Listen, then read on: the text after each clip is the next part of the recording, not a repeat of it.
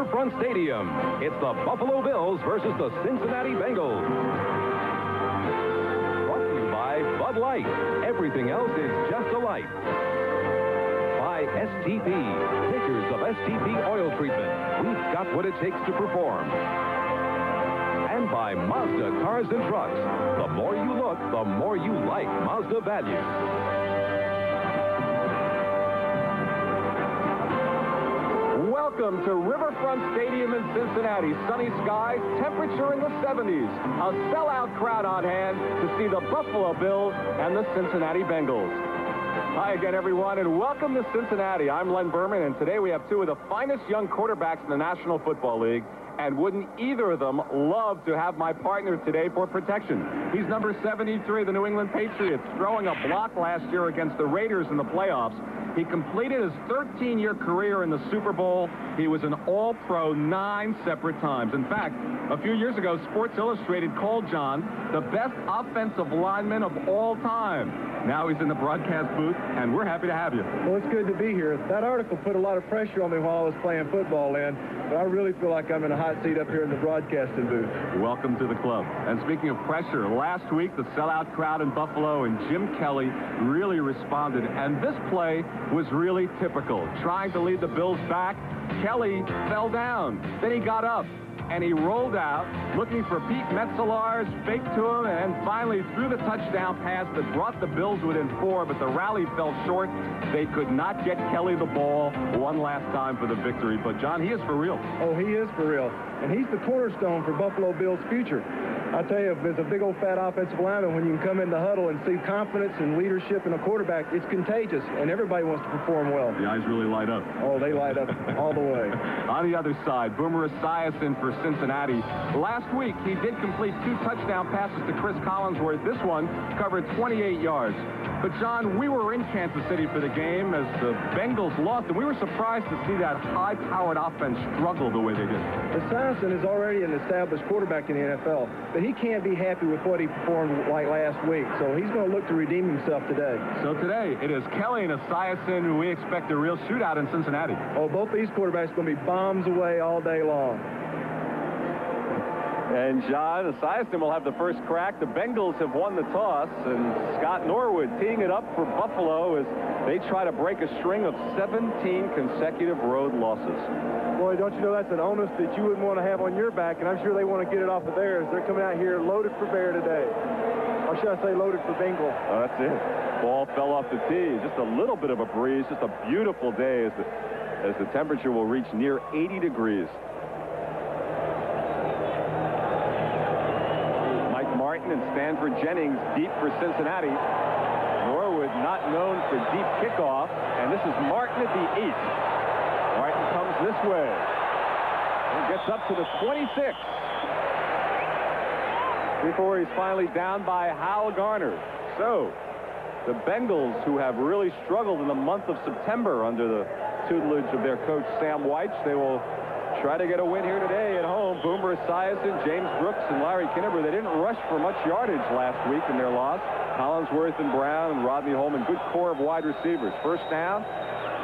Esiason throwing on first down as usual. A lot of time. Wide open. Rodney Holman near midfield. First down for the Bengals.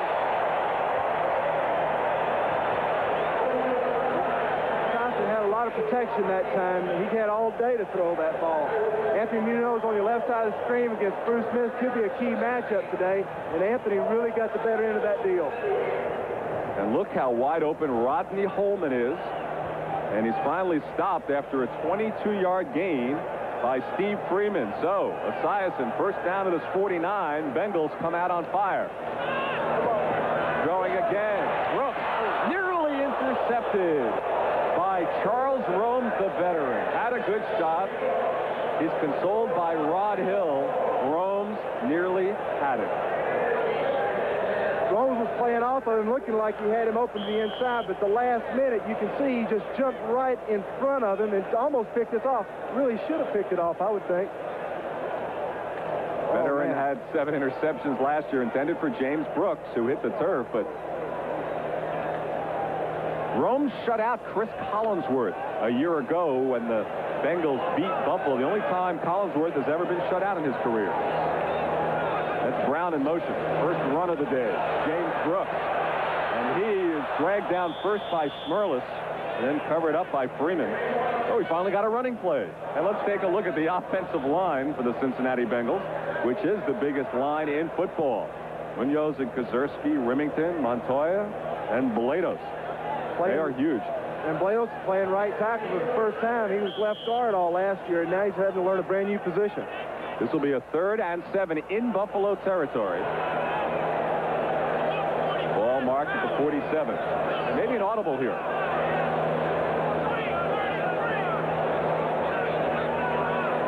Really taking their time. And look at this fire drill. Weiss is known for this. He loves to shake things up offensively. Let's see if it pays off. The rush is on. And it's complete. And Collinsworth is not shut out today against Buffalo. Short of a first down, covered by Rod Hill, who was getting the start today at left cornerback. Simonson really had the pressure that time. Sean McNanny, number 95, really got into him and forced him to hurry that throw. This is a 4th and 1. The crowd wants him to go for it. And apparently that's what the Bengals will do at the Buffalo 42. This could set the tempo for the game right here. If you make it, the offensive line really feels good about it. It could really have an effect the rest of the day. If shut down, then they're going to have to regrade themselves and say, hey, let's do it again, guys. White's the youngest head coach in the National Football League at 41, is a real riverboat gambler. 4th and 1. Holman in motion.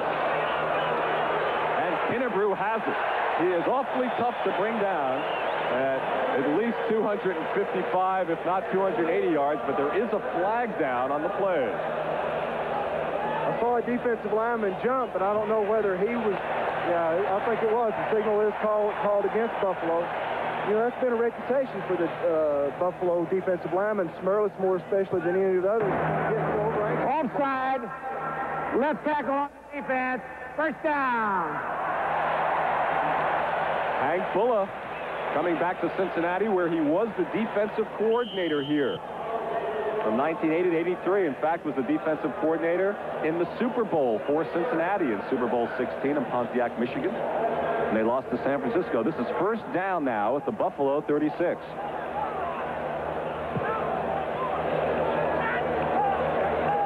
Everyone is flanked left. Collinsworth and Brown. Now Brown heads the other way. And Kinnebrew. Brew straight ahead. 4 Bills still can't bring him down. Kinnebrew inside the 15. What a run.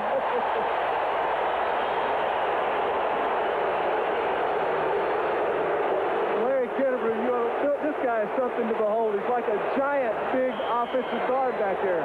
Watch this guy just plow over people. How many guys did he run over here? There's one. Nearly the official. Oh, man. 3 Bills, 4 of them. Whoa. Is this Larry Zonka reincarnate? It may be. He looked like it's there, didn't he? Here's that split Bengals huddle. They send the linemen out, then the specialty players. First down at the Buffalo 14. What a drive. Kinnebrew again. This team only rushed for 60 yards. Kinnebrew only had 20 last week himself, picked up 22 on the last carry. And finally, with a breather, they'll take a look at the front 3. They'll try to flip-flop Bruce Smith on both sides of the line to put pressure on Esiason, but that's not working thus far this afternoon. The linebackers, Guy Frazier used to play for the Cincinnati Bengals. George Cumbie, a former Green Bay Packer. Second down and 7 at the 11.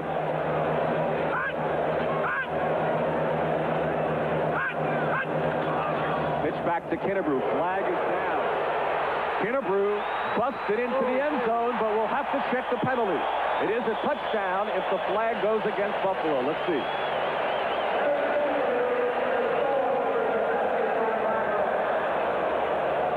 It is against Buffalo. Touchdown, Bengals. Offside. Number 78 on the defense. Penalty is declined.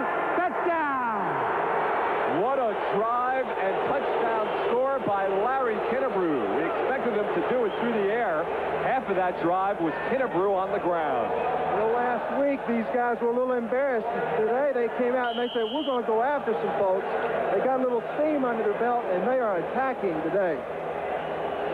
Kennebrew has already rushed 3 times for 36 yards and a touchdown. What an opening drive, and Breach will try to make it 7 with Ken Anderson holding.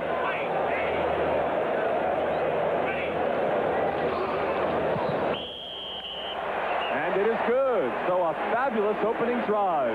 7 plays, 74 yards. Bullough will now send out Jim Kelly. He's trailing 7-0.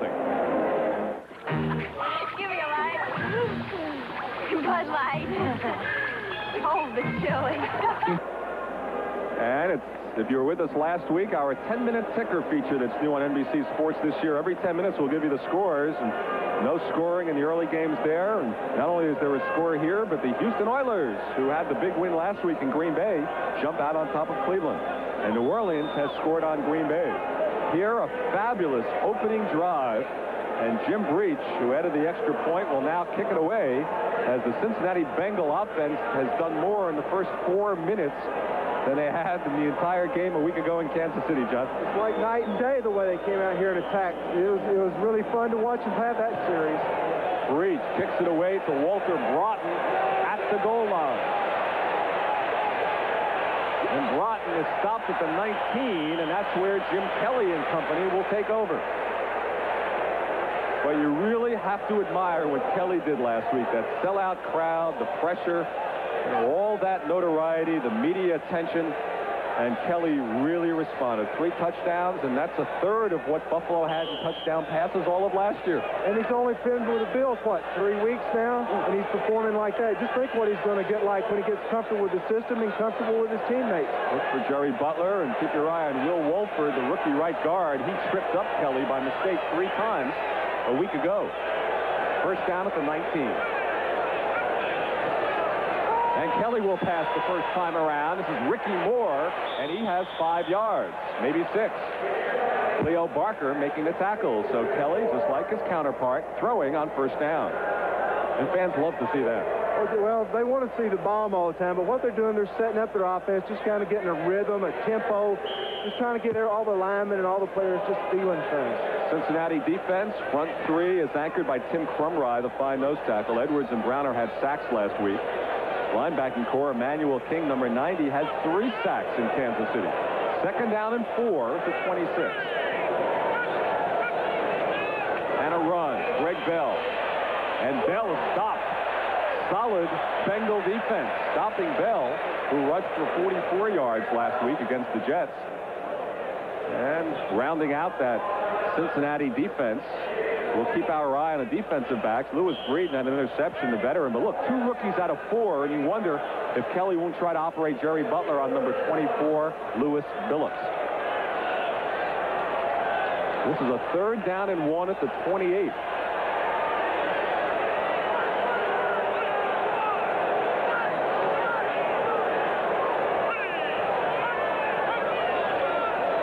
Bell. And I don't think he got it. No, he didn't.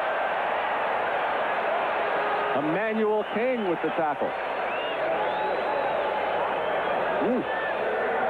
They pulled the onside guard that time to kick out the outside backer, and I think he did his job. Then Ricky Moore came up and really couldn't get any drive on the people to kind of push the hole back and get it. It'll be close, though. Timeout for a measurement. You know, they said Hank Bullough's game plan was maybe conservative last week. I think the Buffalo fans would like to see Jim Kelly really haul off, and not this series. They are short, and John Kidd will have to punt it away for Buffalo. So the conservative 3rd down play does not give them a first down, and a big hand for the defense as John Kidd comes out. John Kidd is not only known for his real power in booting that ball, but he's also known to kind of kick it out of bounds and place it. And that's not too bad a game plan against these guys, because they do have some good returners back there. Well, Kidd will kick it away to Mike Martin. His longest return ever was against this Buffalo team 2 years ago. He returned the punt for 55 yards. So Martin back at about his 28, ready to receive the kick of John Kidd. Bit of a high Kid pulled it down. High spiral and a fair catch called by Martin at his 30. And that's where Esiason will begin this time. A 41-yard punt. No return, so Kidd does his job. We'll see if the Buffalo defense can do theirs. Bengals lead it.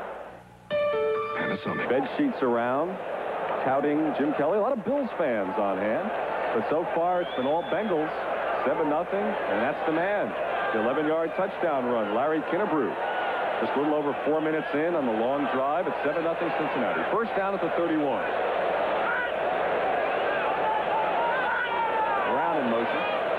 Brooks. There goes the running game again. Brooks picks up 7 or 8. A week ago, they had just one rushing first down. On their first series today, they had 2. They want to get Brooks on track. Didn't do it a week ago. This time you'll notice the offensive line just kind of set up like it was a pass pro, and just everybody kind of rushed, but then boom, right through the hole goes James Brooks. He's a water bug, boy. He gets out there and he skates around like everything. Picked up 40 yards against Kansas City, but they were looking for better things. See, he fell a little shy of 1,000 yards a year ago. 2nd and 2 now at the 39. Fake to Brooks. And pass is complete. And a struggle for a first down on the far side on the completion to Kinnebrew, who's impossible to bring down. Guy Frazier, the former Bengal, did finally. We'll see where they mark it. This telecast presented by authority of the NFL, intended for the private use of our audience. Any rebroadcast or other use of this telecast without the express written consent of the Cincinnati Bengals and the National Football League is prohibited. And it was a first down at the 42. Kinnebrew is playing with a vengeance today. It's like he's got something to show everybody. He's coming off that ball and just pushing people back.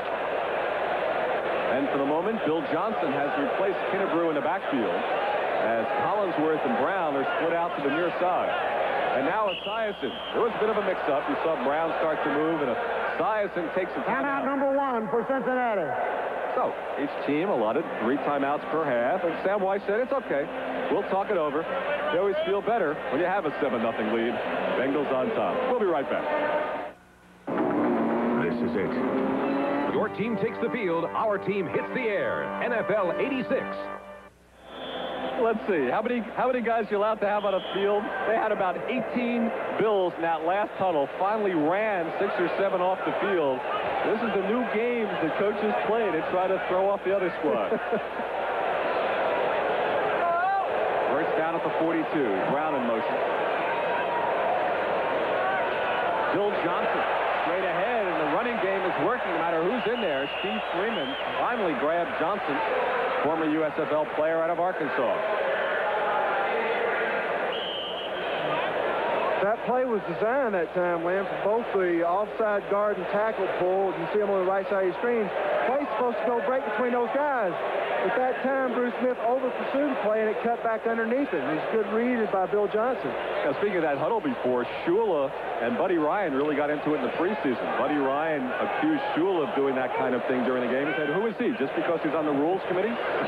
Second down at the 50. Brooks. And maybe a yard finally at the end. A lot of lateral movement from Brooks, but not much forward motion. But he did nose it into Buffalo territory at the 49. Set up third down.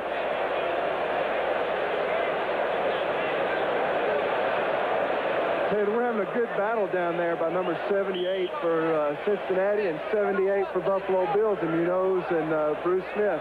Bruce Smith, a young guy, and he knows if he can play well against Anthony, that he can prove himself. He'll be known as a quality player. And look who's in the Bengals offense here, a linebacker, Kiki Diayala, number 93.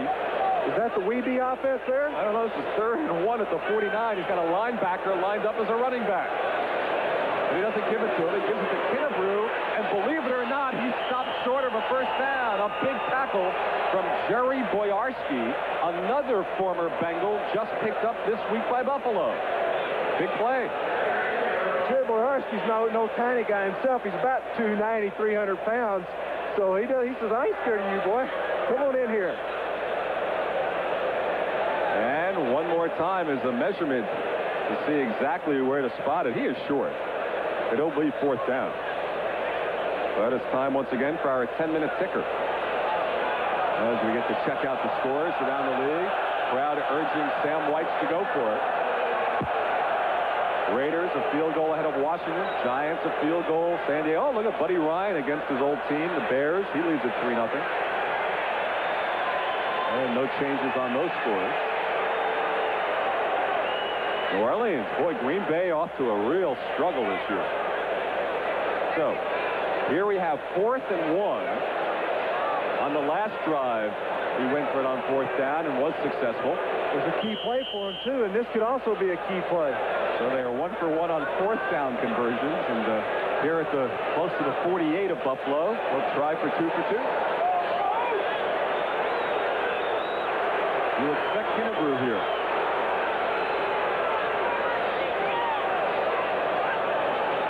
And we get him. And he's got it at the 45. 1st down, Bengals.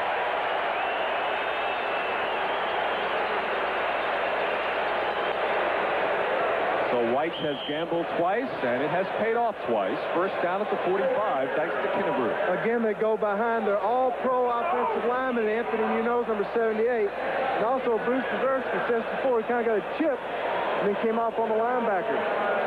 You see in the middle of that pile going down backwards, the linebacker, Kiki Diallo, having fun playing in the backfield. Get a free shot at somebody back there. 1st down at the 45.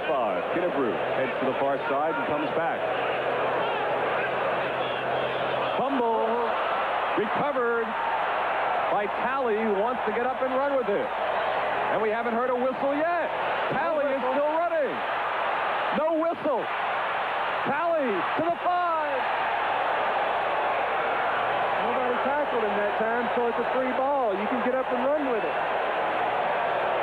A 50-yard fumble recovery return for Darryl Talley. Wow. What a turnaround. A fumbled snap. They had trouble with that last week.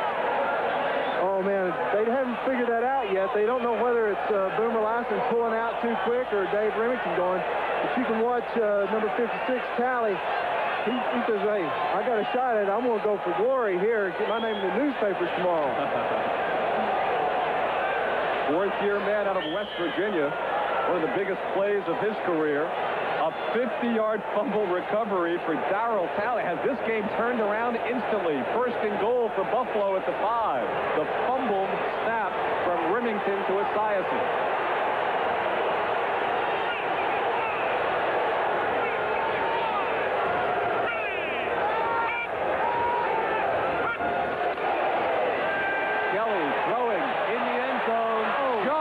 Overthrowing Butch Roll, the tight end, the rookie from Michigan State.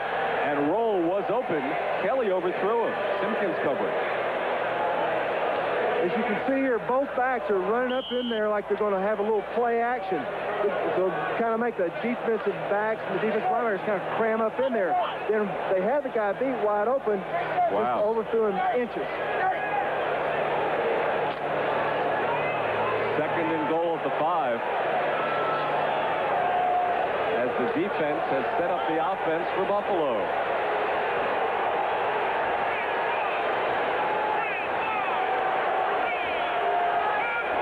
Wilkins in motion. Ricky Moore drives ahead to maybe the 2.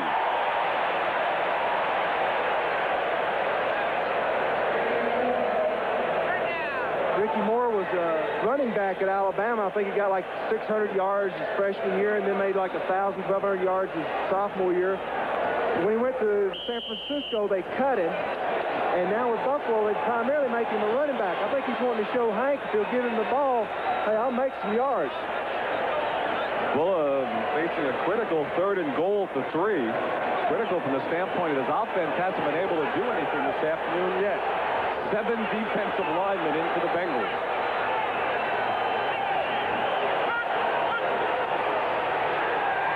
Kelly rolling, throwing, and Roll couldn't hang on. That time Kelly hit him.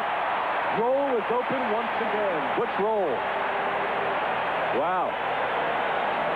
Twice in 3 plays, Kelly and Roll couldn't connect, and he was open both times. Jim Kelly looked like a little bit of a bad throw, but Jim Kelly had to throw it in that position to get it away from the linebackers. He just kind of lobbed it in there. A very catchable ball. Should have had it. So instead of a tie football game, Norwood will try to bring the Bills 3. The stats from last year. Hit his first 10 a season ago before hitting the uprights against this Bengal team. John Kidd holds.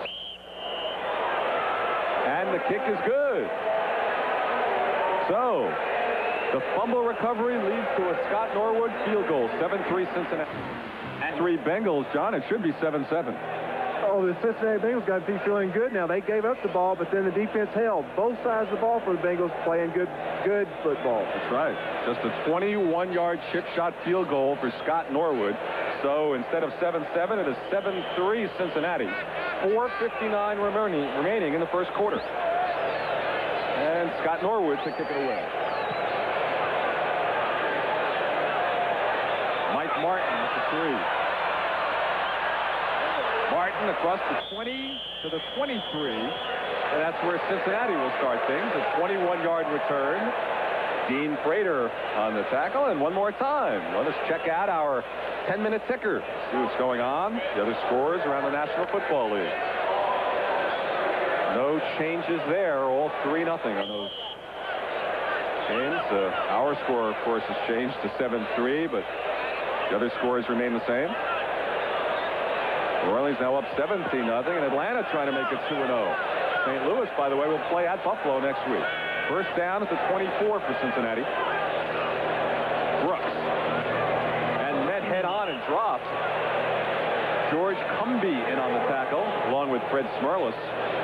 But the Bills' defense has gotten stronger after that first drive as well. They have gotten stronger. They held them up most of the time. You remember they made the 4th down, but then they had the crucial fumble. So we really didn't get a chance to see if the Buffalo defense really stopped them or whether Cincinnati stopped themselves. Second and a long 8, really closer to 9 at the 30.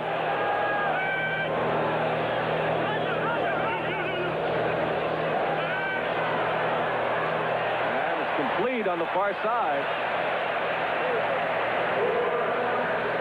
Rodney Holman is tight end. Rod Hill covering. And that'll be another Cincinnati first down. 3-0 yards today. They're looking like a whole brand new ball club. Oh, they can mix up the plays, use Brooks and Kinnebrew and Holman and Collinsworth. They've yet to throw to Eddie Brown. First down for Esiason at the 34.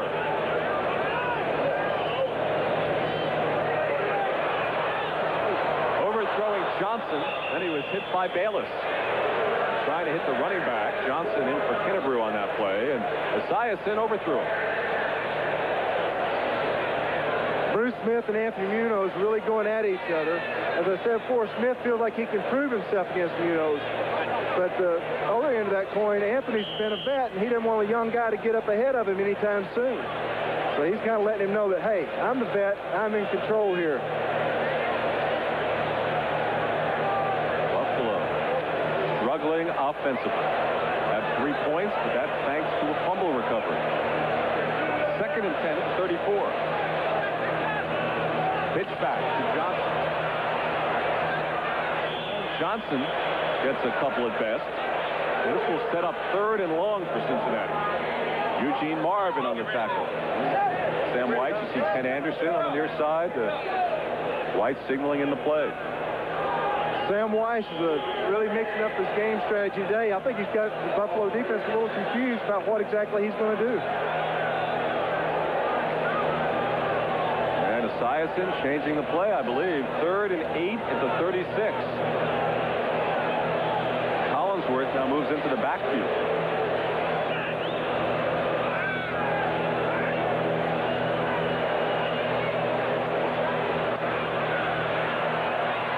Got Johnson on the near side as an outlet. He looks at him, running for the first down, but he's short. Esiason scrambling effectively, but he is shy of a first down, and Cincinnati will have to punt. Watch Bruce Smith right here. The young guy, last year I played against him, and I knew he had the talent. I knew he had the ability, but he didn't know what to do with it. This year it looks like he's beginning to get feeling his oats and getting the system down and knowing the right kind of moves to make on different offensive linemen. Esiason finally stopped for the first time, and now we'll see what Jeff Hayes can do punting. He had a miserable opening week, the former Redskin. Had a punt block last week, only averaged 28 yards punting, and they'll kick it away to Walter Broughton, who struggled as well. He had 2 muffs against the Jets. One led to a touchdown last week. Hayes got this one away. A good high kick, fair catch, and Broughton does hold on at the 25. A 33-yard punt, and a flag is thrown, and they're mixing it up at the 40. Stanford Jennings is in there for the Bengals. I'd say a little temper flare there. Number 25, Rod Hill. I think kind of threw a cheap shot at a guy. So the Bengals going to come to the rescue.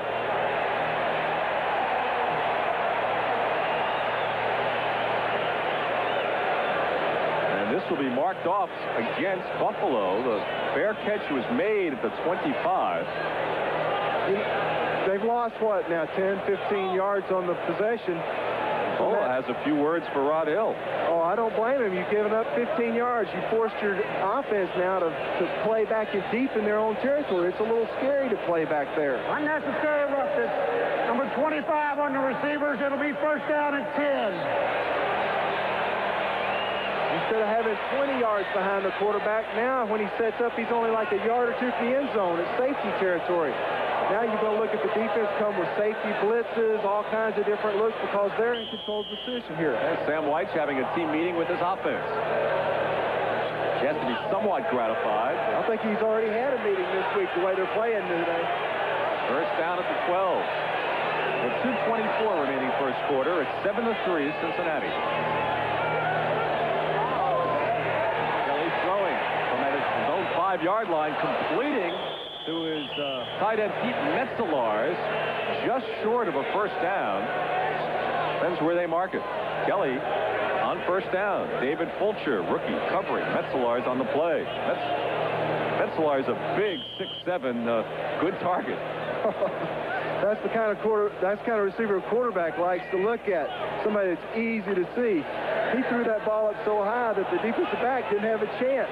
But Metzelaars, being as high as he is, just reach up and grab it off. Let's see what Kelly does here. Kind of a free down. He has Greg Bell split out as a wide receiver. This is just 2nd and 1 at the 22. Keeps it simple. Ricky Moore gets the first down to the 24. So Buffalo's first down of the afternoon. And it comes with 1:30 remaining in the first quarter. I think Buffalo's really trying to still get a tempo going. They're mixing the game up, trying to find out what exactly is going to work against this Bengal defense today. They've swept a lot. It looks like they're trying to pick maybe on Ross Browner's side a little bit more than anywhere else, though. Jim Richer a little late getting back to the huddle. Had to tie his shoelace. First down for Buffalo at their 24. With 1 minute remaining of first quarter, where the Bengals lead it thanks to a long opening drive.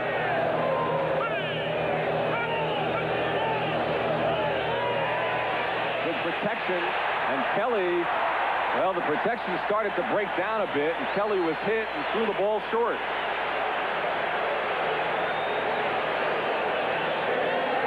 Reggie Williams, number 57, came in on the blitz. He'll be to your right side of your screen here. The fullback, I believe Ricky Moore, missed his block here and gave him the free shot at Jim Kelly, number 12. But, hey, that's the franchise. Don't get him roughed up. Reggie, the 11-year veteran from Dartmouth, supplying the pressure and creating 2nd and 10 for Kelly and the Bills.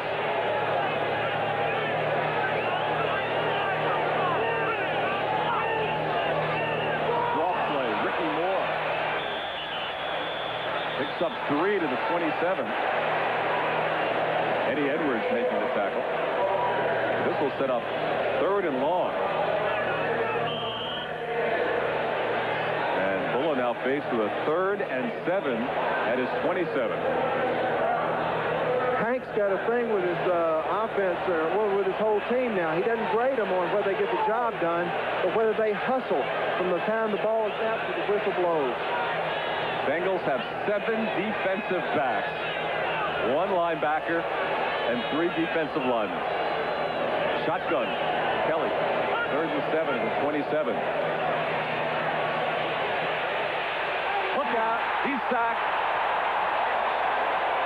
Kiki Diala. That was the linebacker who was playing offensive backfield earlier, and now he turns in his first NFL sack. Kiki Diala is known for his speeds and his quicknesses. You know, Emmanuel King is a strong guy, but number 93, Kiki Diala, is a quick speed merchant. And he just came in there and blasted Jim that time, right in the snout. The rookie from Texas ends the first quarter for Kelly on a jarring note. 15 minutes finished. The Bengals lead by 4. So give some credit to the Cincinnati defense as John Kidd will have to punt from his 2-yard line.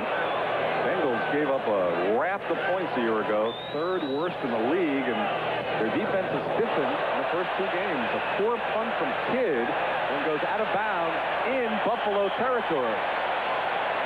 So Cincinnati will be in excellent position to start the next drive. And one more time, after just a 29-yard punt from John Kidd, time to check out our 10-minute ticker. Let's see what has changed.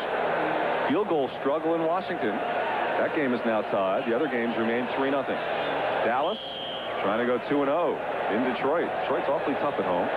Houston continues to lead 7-0. And Green Bay is attacked a field goal for the former Bengal coach, Forrest Gregg. So first down at the 45 for Cincinnati, leading 7-3 as we begin the second quarter. Kinnebrew, who was such a force on the first drive, picks up close to 5 on that carry. Eugene Marv finally grabbed it. Number 50, Dave Remington, in 65, Max Montoya really came off the ball and opened up a hole for Kinnebrew that time. I think I went to eat at Max's restaurant last night. Oh, you did? Yeah. I now know why he moves so quick. He's going, you know, he's just like practice going after cold water after eating that stuff, man. Ooh, it's hot. Mexican food? Oh, yeah. Did you have to pay? Of course not. He's playing football, not me. All right. Just checking. 2nd and 5 at the Buffalo 40. Eddie Brown goes in motion and makes a U-turn. Here's Kinnebrew again. He'll work for it today. First down and more to the 32. Charles Rome's finally stopped him, but Kinnebrew having a big afternoon. Watch Max Montoya, number 65. He'll be probably on the right side of your screen. Lead the play for Kinnebrew here. It's on the left side. We're looking the other way. He pulled out and kicks that linebacker out. And then Brian Blados, nice. He comes around there. He's a big load, isn't he? What, 300 pounds, 310? Well, they say he's a lot more svelte this year. They always wonder. First down at the 33. Bengals doing it offensively and defensively this afternoon. Bill Johnson dragged down. Eugene Marv sneaked into the Bengal backfield and made a good defensive play. Kind of had a fake reverse that time. Instead of going with the reverse, they faked it. And Eugene Marv, it didn't fool him at all. Watch the little crossing action back here by number 30 Johnson. Nobody goes for it. I wouldn't be surprised if they didn't come back with the reverse though a little bit later on. It gave him something to think about, didn't it? That's right. 2nd and 13 as the play lost 3. Back to the 36. Brooks in motion. Was it a clip or not? No flag. Pass complete to Holman. Tough block in the backfield. Saved Esiason from the sack, and a short pass to Holman gets him only as far as the 35 with Guy Frazier covering. Daryl Talley, number 56, really gave Esiason the pressure that time, but he showed great poise in staying in there and completing the little. No huddle. Quickly. 3rd and 12 at the 35. Of course, there's no huddle. You have to tell everybody what the play is. Eric Caddis, the tight end, in for Rodney Holman. The way they stand around waiting to hear the play, finally deploy the wide receivers.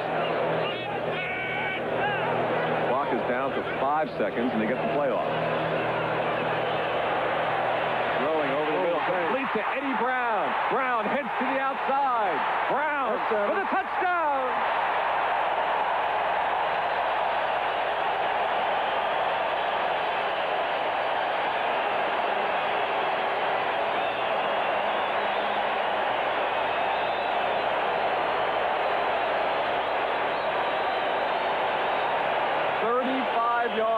Boomer Esiason to Eddie Brown. The second-year man from Miami gives the Bengals a 13-3 lead. Great play that time. Eddie Brown just kind of came underneath the deep zone, but right behind the linebackers. He could have run into a perfect pattern.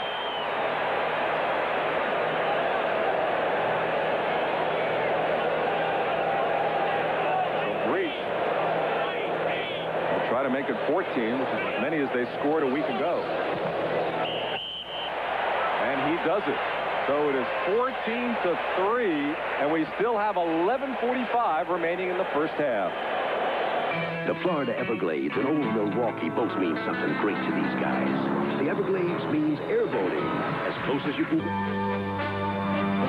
Today's game is brought to you by Today's Chevrolet, who invites you to live the style, performance, and fun of Chevrolet in '86. By Old Milwaukee and Old Milwaukee Light. It doesn't get any better than this. And by National Car Rental. You deserve national attention.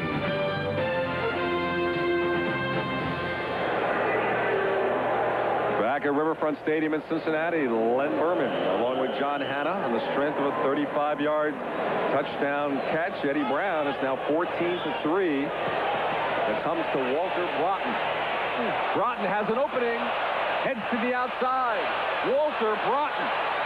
All the way up to the 45. A tremendous kickoff return by the former New Jersey General out of Jacksonville State. 42 yards. But let's go back a moment and take a look at Esiason to Brown, which gave the Bengals the lead. John? Let's watch this pattern here by Eddie Brown, number 81. As you can see, he gets over the top of the linebackers.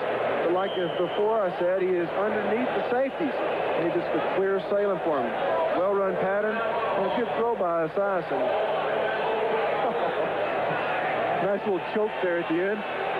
Smell the end zone. Look at that. Bills just 14 total yards offensively. And Kelly has to pull a rabbit out of his hat. First down at the 40. Pitch back to Rob Riddick. And they keep it conservative. And Jang tackled after a gain of about 2.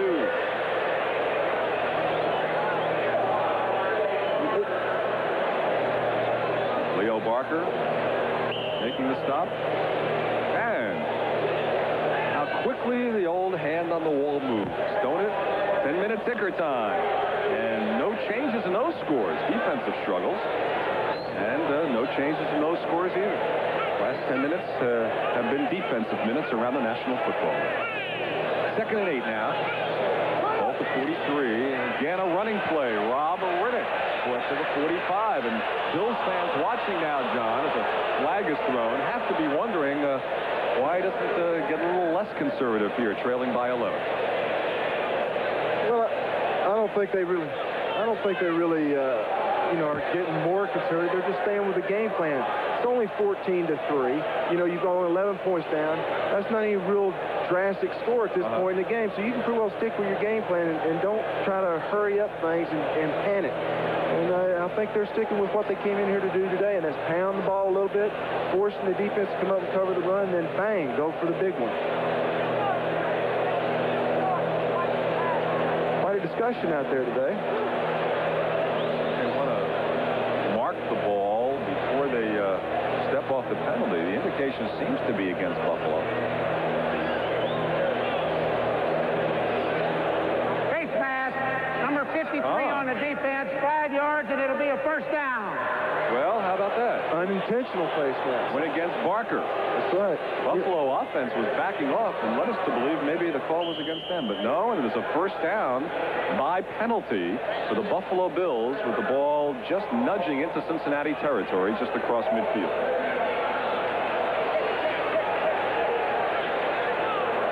Well, let's see if he runs or throws on first down. Another run. Riddick for the third consecutive time and gets some yardage down to the 45. Riddick rushed for all of 19 yards a week ago. Fisher talking to Lewis Breeden. I think they got a little excited that time. You know, Lewis kind of gave a late shove. I think he got a little upset that somebody was blocking him all the time. And he just wanted to push him back over the pile and let him know he was boss. Buffalo is sticking with that running game, though, and they're going to pound them for a while until things can kind of settle down a little bit. 2nd and 5 at the Cincinnati 45. Inside of 10 minutes remaining in the half. Riddick for the 4th time. Gets some running room. A little short of a first down, but close to the 40. So Rob Riddick, 4th-year man out of Millersville, Pennsylvania, becoming the workhorse. Again, they're coming after Reggie Williams and Ross Browner. You know, that's a lot of times they've attacked those guys. And, you know, it seems like they're just going to keep on doing it. But they are really going after those guys. So, it is marked as a first down at the 40. Did get enough. Seeing a lot of Rob Riddick. Wonder if something's wrong with Greg Bell, John. First down at the 40. This time it's Byram. And Byram gets 6 yards. Carl Byram, the rookie from Mississippi Valley State. Finally, Tim Crumry. So the normal backfield of Greg Bell and Ricky Moore is giving way here to Rob Riddick and Carl Byram, and they are grinding it out. The offensive line right now has got to be feeling good. You know, they're coming off, they're getting into the Cincinnati linemen and pushing them back. You got to get a little confidence going. They're feeling like, hey, we're controlling this game now. We're moving them. And it's an important drive for them right now. They got to get back in this ball game. Well, you check with the sideline. The word is nothing is wrong with Greg Bell. It's just Rob Riddick is getting the call. And he gets it again. And straight ahead he fights, and perhaps another first down. So this really comes as quite a surprise. Here the team comes out down by 11 points, put in different running backs, and start pounding the ball. And you have to give them some credit. Of course, the offensive line, they get down in the stands, they got their weight on their hands, and they're coming off the ball now. That's old-fashioned football. That's the kind you like to play, you like to do as an offensive lineman. But you're not sitting back on your haunches waiting on somebody to hit you. You're going after somebody else. 6 plays, all running plays. No passes. There he goes. Byram's open. He's got him. And perhaps, well, maybe just a yard short of another first down. Barker covering. Pass going to Carl Byram, the backup fullback. Again, you know, Buffalo pound, 4 yards, 6 yards, 5 yards. All of a sudden, the defensive backs say, hey, wait, we got to help our defensive front. So they start getting closer and walking up. Now you go to the pass. Get them start playing the run, then boom, here you go. And the game is not out of hand for Buffalo yet at all. This is very much a part of this thing. This is a very impressive drive. Began back around their 40. 2nd and about a yard and a half. Ball just outside the 20. Formation backfield. And a movement. That's what they couldn't afford on the left side. Ken Jones, number 72, looks like he kind of went a little bit too eager that time. You know, that's the thing. You can kill the drive. Number 72 on the offense. Still 2nd down. There's nobody. It kills an offensive drive. You know, you're with a ball control type offense where you're only getting 4 or 5 yards a carry. Having offsides is very, very costly to you. And there's nobody feels any worse, though, I'm sure, than Ken himself. Because he's a pro, and he knows what it means right now. They've got to have points. Boy, really, the old bugaboo strikes, the most penalized team in the league last year, and that one hurt them. This forces a 2nd and 6. And un-Kelly-like numbers, if you follow his career in Miami and in the USFL. 2nd and 6, just outside the 25. The rush is on. They got him late. And nearly completed it to Riddick. And Barker covering on the play. And they did get to Kelly, but after he released it, which will set up 3rd and 6. It was number 90, Manuel King, can't put the pressure on, but you can see. Ooh, he dropped it. That's the 3rd drop ball today that Kelly's put in somebody's hands. All you can do is let him put the ball there. The other guys have got to help finish off the job for him. One would have been a touchdown down the other way. That's right. Which roll dropped him. So 3rd and 6 at the 25. And well, you can't call it a critical play at this point, but an important one nonetheless.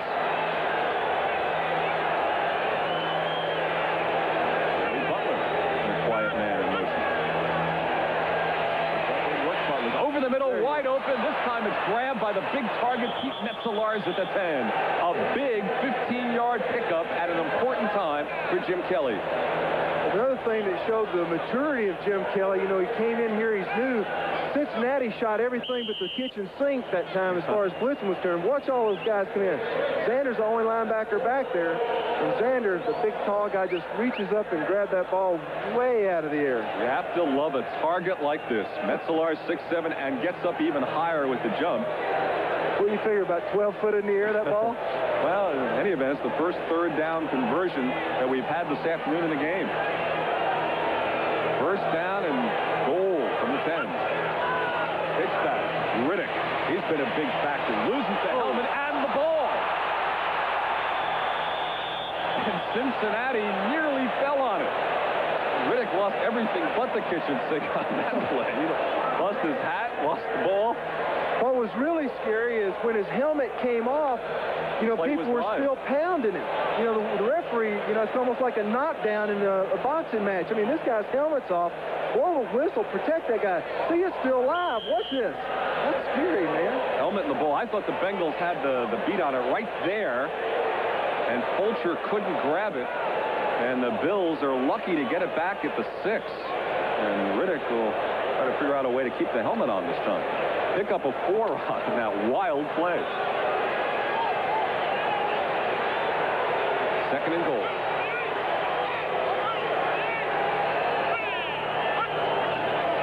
Riddick again. Hangs on to everything and scores. Good run.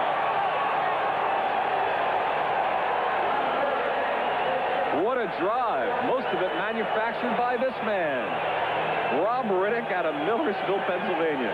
That was a nice run. He followed in behind number 35, Carl Byram. But with the last minute, he saw it open and cut back behind it and went back all the way past the center's block on the other side of the field. Great run by him. Nice eyes. An important drive at a critical time for the Buffalo Bills, and Rob Riddick pushes it in from 6. And for Rob Riddick, even though it's his 4th year in the league, that is his first NFL touchdown. And Norwood missed it. Scott Norwood shanked the extra point. It was wide. So it is 14-9. As Rob Riddick happy to hang on to his helmet on that carry. He's finally got a score. Next time you go away for the weekend, turn your weekend into a national holiday. I'm a bit surprised. I thought they'd come out trailing by 11, and they just pounded it out. Simple football. Jim Ringo, the offensive coordinator, likes old-style football. He's a patient man, and he's going with it. He's going to keep this running game going and attack people he started out to go with. Well, he was an old-style guy with the Green Bay Packers, and I know he coached you for a while. Yeah, he started with us in 78 and left about 81, 82, somewhere around there. Norwood kicks it short. Stanford Jennings on the far side, and Jennings still on his feet to the 35. So a nice little return by Stanford Jennings. Let's take a look at Rob Riddick. He was placed instead of Greg Bell on this series, rushed 7 times for 28 yards, and here his first NFL touchdown. Well, it's number 35, blower the boom right there, and then Riddick saw the block, he cut back inside. Nice run. And a critical touchdown at an important time of this ball game. Penalty is declined. It's first down at 10. Well, Red Cashin tells us an offside penalty was declined on the play, so the first down for the Bengals. It is now 14-9 after Scott Norwood missed that extra point.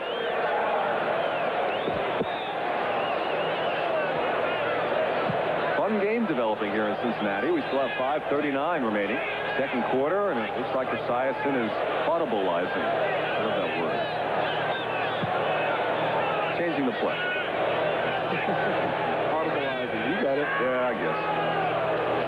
Pitch back. Kinnebrew. And this time he is ankle tackled. Good play by Martin Bayless. And guess what time it is? 10 minutes have passed. That's it. Oh, let's check out those scores one more time and see what's transpired. The Giants, the only new score on the board, they lead San Diego 10-0. How does San Diego go from scoring 50 to nothing? And the score there changed on our game. And And New Orleans leading Green Bay 24-3. If you wonder why we show our own score, even though we're at the game, it's all computer generated from New York. It's interesting technology, and all of our broadcasts get the same computer printout, so that's why it includes our game. Esiason throwing to open Rodney Holman. And Holman out to midfield. 15-yard pickup on the play.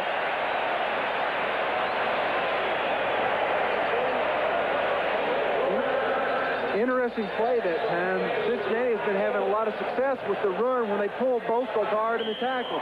And as you can see, Max Montoya and Blado 76-5-74 do pull, but then they throw a little play action off of it. Gets the linebackers out of the way so he can complete that pass. Last week, Sam White said, oh, Esiason was throwing a little bit of sidearm. I think he'll take the sidearm delivery on that one. It was totally from the side, and he completed it. So when it's good, you can throw any way you want. Hey, bottom line is what counts.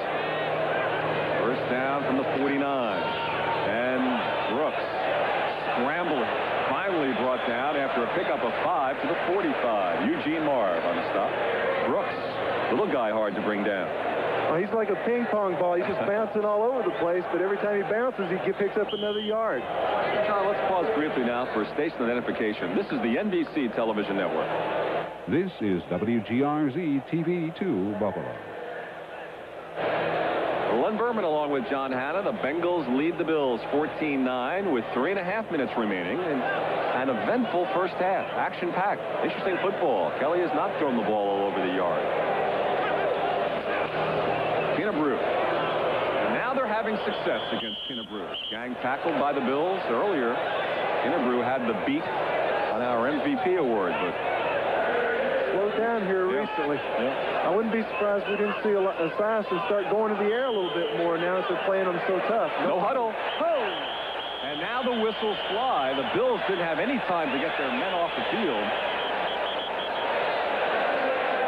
And there were still Bills on the field on the far side. It was really a fire drill, and the play got called. And let's see who gets whistled. There's no play, no foul. It'll be third down. What you just saw, ladies and gentlemen, didn't happen. Erase it from your mind. There was no play and no flag, and let's just back up the tape to where we were.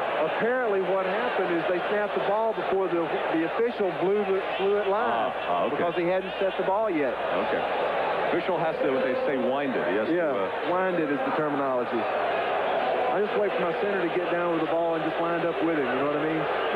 That's it. That's what he's doing. Well, Esiason winning the passing battle, but Kelly successful with the ground game from the shotgun formation.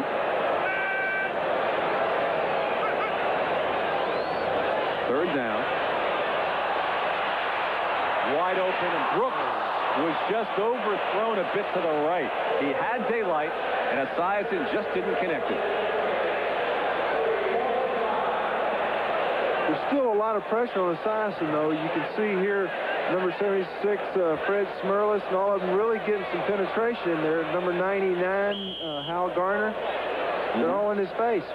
Brooks has daylight here, and Esiason just, I guess you'd say a pro should make that catch, but it wasn't the easiest of tries for Brooks. But it was catchable. It would have been pretty. Yeah, it would have been. We can show a replay of it. You bet, maybe two. Jeff Hayes on the low snap. Gets a good high kick. So Hayes much improved from a week ago. And, what was that? There was no fair catch call. And finally, Rod Hill just ducked out of the way, and the ball went out of bounds inside the 10. So, with 2 minutes and 20 seconds remaining after a 35-yard punt, we've got a timeout in Cincinnati. Cincinnati Reds, we can remind you that next week on the Game of the Week, Red Sox and Blue Jays. We'll see if Jim Rice stays in the playing field this time. And White Sox against the Angels. Next Saturday, 3 o'clock Eastern Time, Major League Baseball Game of the Week. See, Jim Rice yesterday had his hat taken by a fan at Yankee Stadium, and Big Jim went charging up into the stands to get his hat back. So that's a valuable piece of property to him, you know. I mean, this is the year they might go to the World Series, so he might want to keep that for a souvenir. Here's his hat. First down at the 9. Pitch back, so they keep it simple. Riddick breaks free again. Riddick. You see that good push-off from Riddick. A little stiff arm there. Yeah. On Bobby Kemp. And as we near the 2-minute warning, it is time once again for the 10-minute ticker. And nothing has changed on the first panel. Go, Chambers. And our score continues to change, but not the others. Houston in a defensive game, 7-0. And Atlanta has added a field goal on that one. So this will be a first down at the 23. As you see Kelly, who is dwarfed for a moment by Pete Metzelaars as tight end. 2 minutes and 14 seconds remaining in the half. They're trailing by 5. Fake to Riddick this time. Protection, pass to the far side to Byram. And he gets out of bounds, and they will get another playoff before the 2-minute warning. So Byram smart to get out of bounds. The short pass from Kelly. Well executed offense right now that really conserving the clock. You know, this is an important drive for them in the fact that they've trailed in this game. Now they've got a chance to get down in there, at least get a field goal and go into halftime feeling pretty comfortable with what they've done here in the second quarter. Absolutely. Still have the 2-minute warning plus 3 timeouts to work with. Oh, their offense is really playing good football now. Second down and 3 at the 30.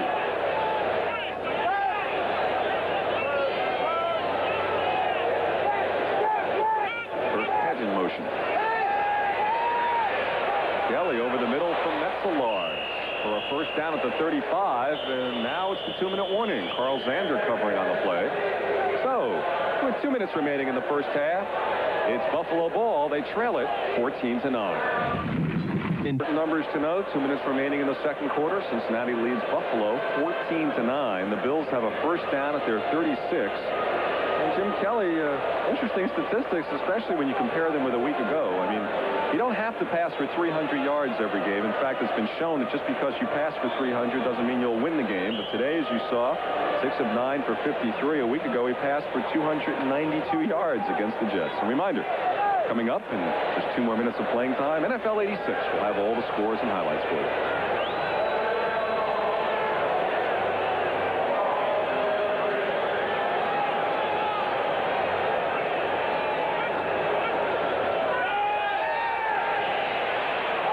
He's got Metzelaars one more time in Cincinnati territory down to the 40. Oh, it's ruled no catch. What? And Kelly's run upfield saying, what? Kemp and Billups covering. And let's see what happened here. It looked like a catch from our angle. The body maybe screened us. Let's see. He didn't have control of it as he was going down. He must have popped 3, yeah.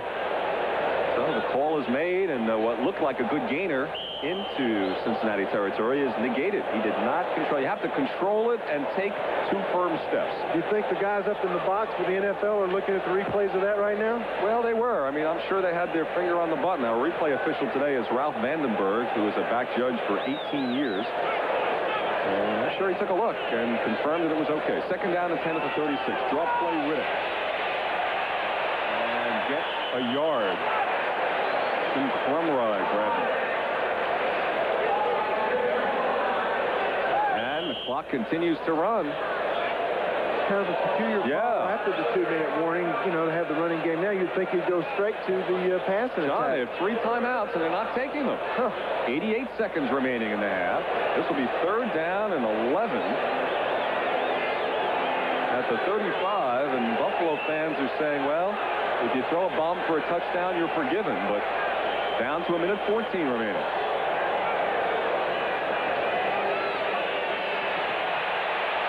Short dump off. Nobody was in the area. No flag, but that was awfully close to being intentional grounding. Well, I think that anytime the 2-minute warning, the quarterback is going to just kind of dump the ball like that. But and the officials pretty lenient in that with everybody in the NFL. But Eddie Edwards, number 73, really put the pressure on Jim Kelly. The Bills did not use their timeouts, and the only advantage to that is it gives Cincinnati just 1:06 to operate with. But Cincinnati has 2 timeouts of their own. But Kelly was under pressure there, and it looked like he just dumped it off to avoid yardage, which could have been construed as intentional grounding. But no flag. And now John Kidd to punt. And another good one. The punting's been good today. Mike Martin at the 22. And Martin scampers up to the 32. A late flag is thrown with 55 seconds remaining. 43-yard punt and a 10-yard return for Martin before Guy Frazier made the tackle. And we'll have to see what the flag is. The Bengals will have 55 seconds and 2 timeouts to operate. Illegal use of hands against Cincinnati will push them back even farther. Illegal block during the run back. Number 25 of the receivers. First down and 10. Oh, it's whistled against Rod. Check that against John Simmons. There's Jim Kelly. He's got to be feeling a little under the pressure right now. You know, he had that 2-minute going there. At the same time, he's got to feel comfortable. He's delivered the ball to those receivers, and they just haven't held on to him. But he's still got his composure. He's not mad. He's not ranting and raving. He's relaxed. He's still ready to play football. Hey, he had a good week. He signed a big radio deal in Buffalo, became a spokesman for a bank. I mean, hey, he'll be relaxed, too. That's the furthest thing from his mind today. You're right. First down at the 21. Bengals want some points. Pressure's on. Esiason going deep. He's got Collinsworth, and it's picked off. Intercepted. Steve Freeman, the veteran. And a flag is down, so hold up everything on this one as well. But he had Collinsworth, underthrew him a bit, and Freeman picked it off. Holding, number 21 on the offense. That penalty is declined. It'll be first down. Under heavy pressure, he did have beat Rome's beat bad, but Yeah. Steve Freeman playing that free outfield, that center field position, just came over there and grabbed it off. I think he outran Esiason's arm that time.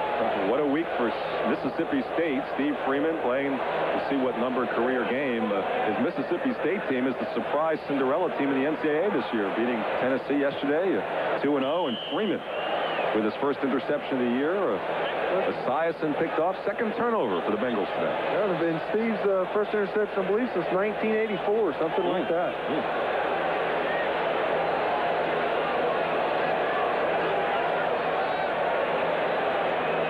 So, with 44 seconds remaining, let's see the Buffalo strategy now as they start at the 25.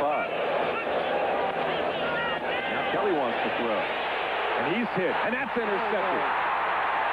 Kelly's first NFL interception turned in by Leo Barker. He was hit that time. He didn't have the accuracy because he was going to the ground.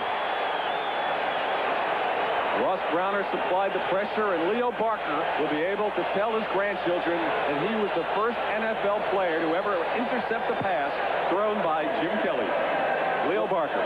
Ross Browner made the hit. Bang. Right, he was releasing the ball. It took the accuracy right off. That was the blind side of the field, and Ross Browner is kind of a floater now. You know, they've been kind of playing him on the left side, on the right side. He's supposed to find the weak link of my offensive line and attack that point. So Barker intercepts Kelly, and now the Bengals have 37 seconds to move 20 yards. First down. Big break for them on the Barker interception. Kinnebrew. Straight ahead for 3. The crowd, I'm not sure if they're booing or yelling brew. The Bills say it was a fumble, but that's not the call. Cincinnati does take a timeout, and they'll come back in good position. It'll be 1/2, John. Esiason is doing his thing. He's throwing the ball and doing it. Jim Kelly, his offense is going with the running attack. It's a whole different thing. We were looking for them to throw. They're running. I wonder if they're going to open it up now in the second half. You wonder. Okay, so that's the story from here in Cincinnati. Let us now go to Frank DeFord of NFL 86 and hear his commentary about week number 2 in the National Football League.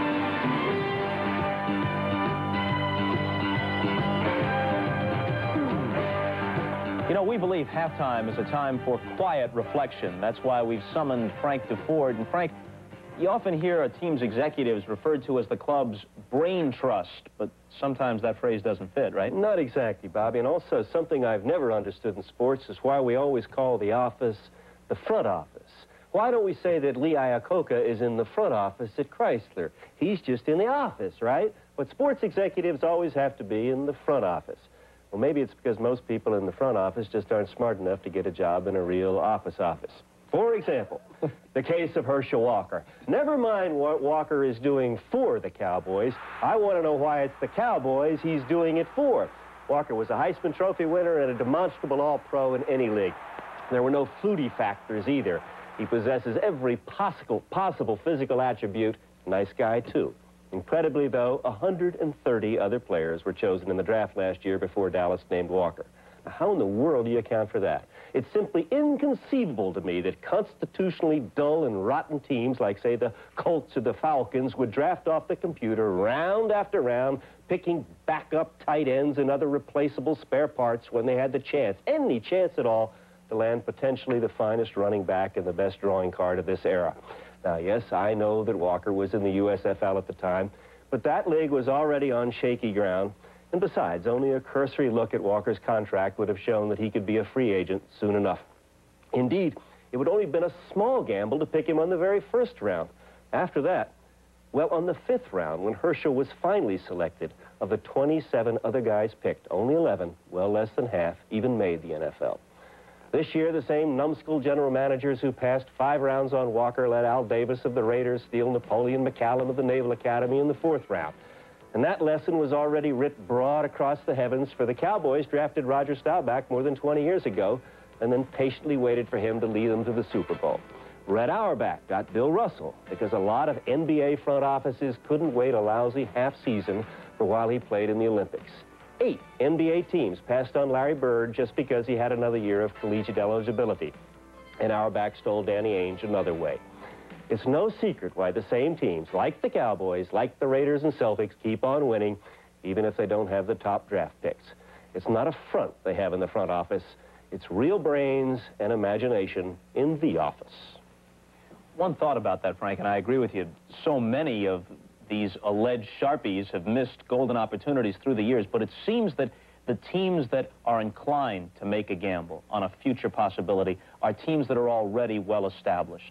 The Celtics are a good team, the Cowboys, they don't feel as if they need immediate help. And beyond that, I think perhaps even more so, is the continuity in the front office.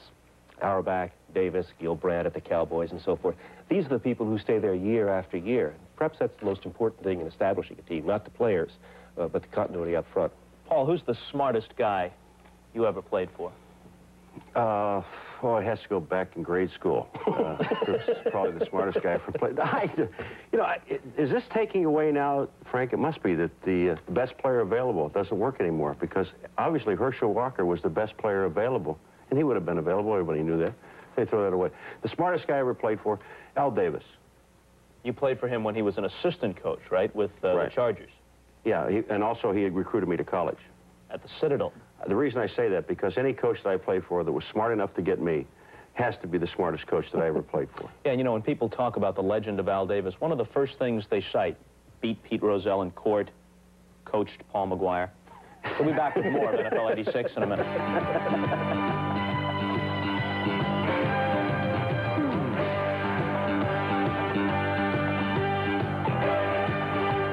There ought to be a law. This is perversion, Your Honor. I want to know who is on trial here. I warn you. I warn you! If I can't get justice here, I will get a gun and I'll do it myself. Scoring game. Barr and Mosley exchanged field goals. Redskins-Raiders tied at 3. Marcus Allen, 61 first-half yards in pursuit of his 11th consecutive regular season game, over 100. The Giants and San Diego have just gone to halftime. Giants lead it 10-7. They controlled the game early. At one time, they had a 10-0 lead. Let's take a look at some highlights. You'll see Phil Simms, the Giants quarterback, on the sideline. Perhaps he's calling for some healthy wide receivers. At one point, with their receivers corps banged up, they had to put Jeff Hostetler, their third-string quarterback, at wide receiver. They also tried the play that worked for John Elway and the Broncos last week, but Phil Simms drops Tony Galbraith's pass. Simms is better at throwing the ball. Witness this one to the guy who's becoming one of his favorite targets, tight end Mark Bavaro. The 29-yard reception sets up a 1-yard scoring jaunt by Joe Morris, and the Giants have a lead at that point of 10-0. However, the Chargers were eventually able to get it together, but you'll see here that throughout the first half, the Giant defense played tough. The pass intended for Winslow, and boy, is Kellen ever racked by a couple of Giant defenders. They've been blitzing Fouts all day, and with a lot of success, but when you blitz, you're going to get some of these talented guys in one-on-one situations. Gary Anderson here beats the Giant defender, 29-yard touchdown pass, and the Chargers move to within a field goal. They have just reached halftime. They are at halftime at Soldier Field. What a story might be developing there. Emphasize might. Intercepted Mike Tomczak a couple of times in the first half. The Eagle defense did. The 46 is working. Buddy Ryan leads Mike Ditka 3-0. Walter Payton went past 15,000 career yards in the first half. Dallas has just gone to halftime at the Silverdome, where they lost to the Lions last year. They have a 17-0 lead. Lion fumbles have hurt them. James Jones, who gained over 170 yards last week in a Lion victory, fumbled at the 5 in the second quarter. Tony Dorsett scored on the next play. Then Danny White hit Timmy Newsome for a 14-0 lead, and Raphael Septien added a late field goal in the first half after Detroit fumbled a punt. Cincinnati-Buffalo, that's the game you're watching. 21-9 is the score at halftime. The Bengals trying to avoid another bad start. They've gotten off slowly the last 3 years. Today they're trying to even their record at 1-1, and let's take a look at some highlights from that game. Jim Kelly, during the course of the first half, suffered his first NFL interception, and it figured in one of the Bengal touchdowns. Let's take a look at the Cincinnati running game. They couldn't establish it a week ago against Kansas City, but Larry Kinnebrew really had it going on this drive. Is he ever a handful, just dragging guys with him for that 22-yard gain? And then later in the same sequence, he goes in from 11 yards out, bowling people over in the process. The flag you saw was against the Bills, and the touchdown counts. 7-0 in favor of the Bengals. Then Boomer Esiason into the air, twice for Eddie Brown. This one covers 35. What a group of receivers he's got. Brown, the second-year speedster from Miami, the veteran star Chris Collinsworth, and of course the rookie Tim McGee from Tennessee. It'll be Brown again with the score at this point 14-9. Brown on the receiving end of this 17-yarder, and that is where they stand at halftime after this touchdown, 21-9 in favor of the Bengals. As Len Berman has pointed out to you, undoubtedly, the Buffalo Bills have not won a road game since December of 1983. Houston playing at home against Cleveland, halftime scores 7-3 in favor of the Oilers. They have just gone to the half at Atlanta. The Falcons lead the Cardinals 17-13. O.J. Anderson, the Cardinal running back, didn't make the trip, but we're told he has a legitimate hamstring injury. We checked that out. It is not related, apparently, to his discontent of earlier in the week, where he claimed after Sunday's game that he wanted to be traded. And New Orleans and Green Bay, 24-3 at halftime in favor of the Saints. The Packers lost at home 31-3 to Houston last week, losing here 24-3 at halftime in New Orleans. Is Forrest Gregg in trouble? He's in an awful lot of trouble. You know, he made a statement that we're going to change our entire team so that we won't be 8-8. And the changes that he has made, Ferragamo is not a great quarterback. We know that he might have been at one time, but he's a bomb thrower, and that's all he can do. He's thrown an interception for a touchdown. I just think that they may go 0-16. And wait a minute. They'll change it. Even Buffalo and Tampa won a couple each last year. After watching Green Bay, I don't see how. They've got to make some more drastic changes. All right, all you fans watching in the Green Bay area, the letters are to be addressed to Paul McGuire, and we'll address ourselves to Len Berman and John Hanna, throwing it back to them at the field. And welcome back to Cincinnati, everybody. Len Berman along with John Hanna. Our halftime score, 21-9. Buffalo fans will say that should easily be 21-14, the missed extra point, and they only got 3 instead of 7 after a big fumble recovery. But a first half really dominated in the statistics by 2 touchdown passes from Boomer Esiason to Eddie Brown. Any big surprises for you? Well, I think the biggest surprise would be Buffalo's offense. The way they moved the ball has been strictly with a run with Riddick. He's been going and plowing the ball up in there. That's right. Rob Riddick getting the call. Greg Bella, he was not injured, but they just decided to go with Riddick in the backfield instead. Let's show you a couple of the first half highlights, starting with the opening drive for the Bengals. They marched right down the field. The big man was Larry Kinnebrew. Here's the touchdown, John. Mr. Kinnebrew, number 28, and I do mean Mr. because of the size of that guy. Right. He was just running over people that first series, and it was deserving that he got the first score because he was like a big bulldozer plowing over people. This could have been a big break for Buffalo, and it should have been and was only 3. The fumbled snap, Remington and Esiason, who had that problem a week ago, there was no whistle, so Talley decided to try to tally. No one had touched him. He can get up with the ball and run. And this is the kind of thing that Hank Bullock's looking for. He's wanting the turnovers. He's wanting a big play guy on defense. Talley supplied it, but they didn't get 7. They should have had 7 on that. They only got 3. And then really the play of the game and what has opened up the margin now for the Bengals, this last touchdown with just 22 seconds remaining in the half. Well, again, it's set up by a turnover by Buffalo. Right. They turned the ball over under pressure. Jim Kelly kind of threw an interception. And you got a great reception by Mr. Brown here. Wide open early. Esiason finally found him, and he was breaking on and running kind of an alternate pattern. I love this. Directions. Hey, throw it to the, this is like the schoolyard, right? That's right. Throw it to my left. And then he threads the chalk line as he gets it in for the score. So really a big story in this game is the pressure that the Bengals defense has exerted upon Kelly, because it has done a lot of things. Number one, it may be a reason why Rob Riddick's in the backfield instead of Greg Bell, and has really meant that they can't throw the long bombs, and really has had a big impact on this game. Well, it has had a big impact. I think the defensive line for the Bengals has been charging, trying to really come with a pass rush. But now there's, you know, the Buffalo offense has kind of slowed down, and they're saying, hey, we're going to stick with what we do the best, and we know we can do it, and that's run the ball. I wouldn't be surprised if we didn't see a little more of that here in the beginning of the third quarter. Let's see if we can glean anything from the first half statistics as we take a look. Bengals, a few more first downs, some more yards rushing, a lot more yards passing. 109 to 42 total yards. Look at that. 197 for Cincinnati to just 94 for Buffalo. Kind of lopsided there in Bengals' behalf. But, you know, they came off a week last against Kansas City that they did not look real well.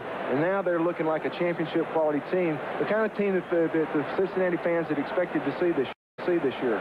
All right, you're a guy who has spent so many years in the locker room. Buffalo obviously has to make some kind of adjustment here. They actually sit around all as a team and say, okay, here are the adjustments, or do you talk by units? How does that work in the locker room? Basically, the offense sits on one end, the defense on the other. But on the offensive side, they're saying, here's what's working, here's what not, here's what we got to do it right. But the biggest thing they've got to do is say, hey, let's don't panic, let's don't get scared, let's don't go in the tank.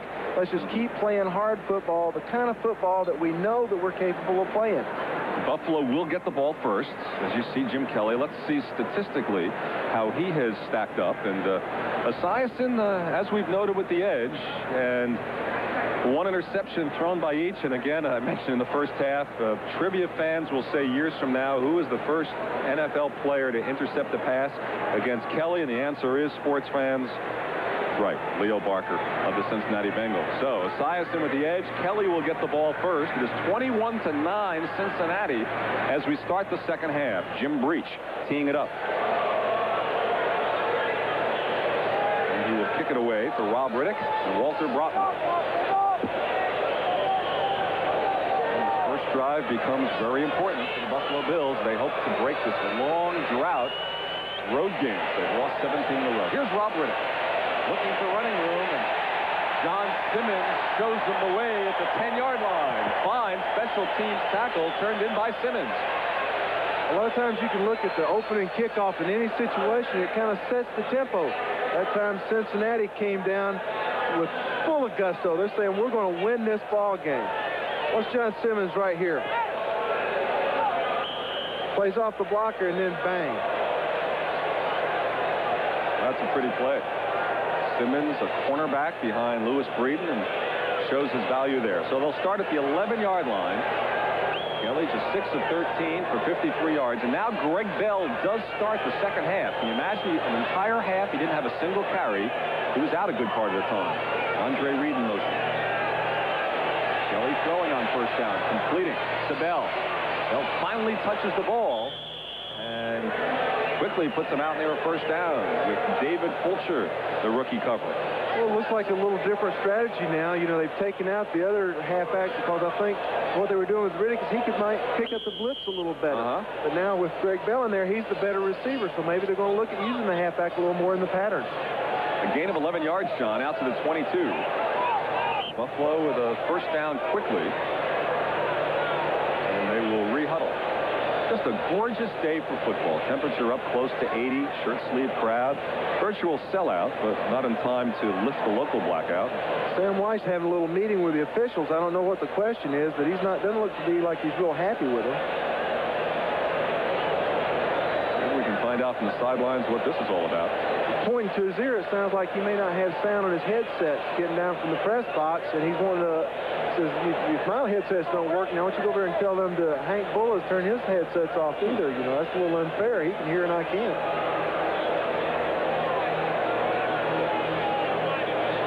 Fred Passion, our referee today.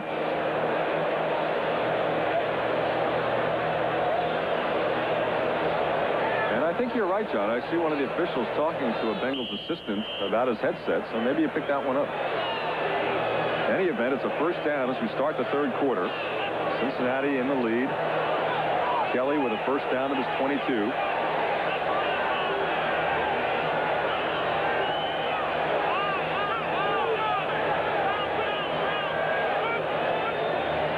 Pitch back to Bell. His first carry. Here he goes. Busts across the 40, the 50. Greg Bell all the and fumbles the ball. But he's ruled down. It's ruled down. This is not a recovery.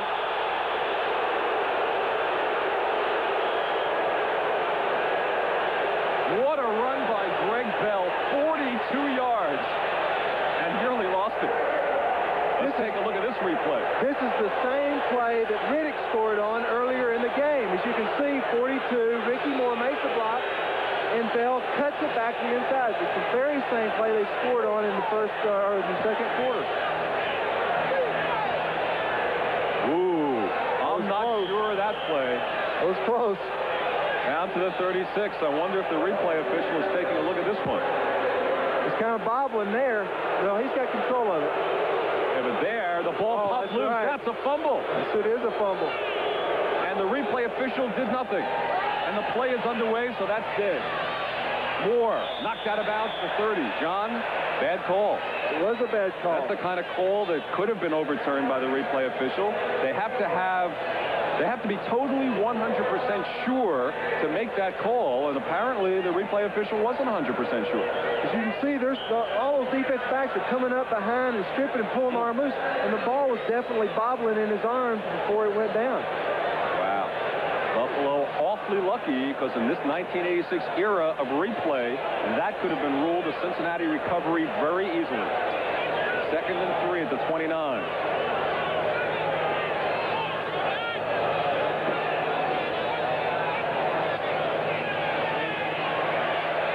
Straight ahead.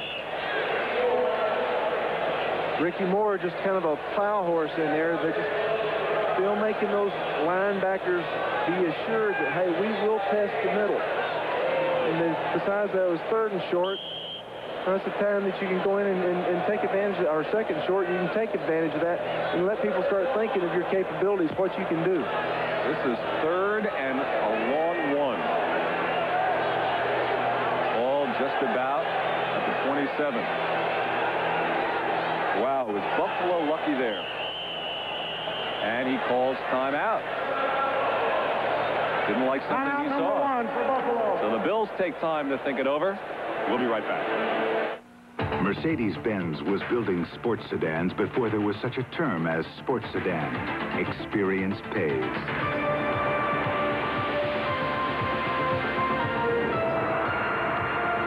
The Mercedes-Benz 190 class. The heart of a sports sedan, the soul of a Mercedes-Benz, the 190 class. Something more than a sports sedan, nothing less than a Mercedes-Benz. Hey, Pete, going to town with us? Nah, go ahead. Think you had a little trouble. We can take care of it. A day off is something real special, but so's a good neighbor.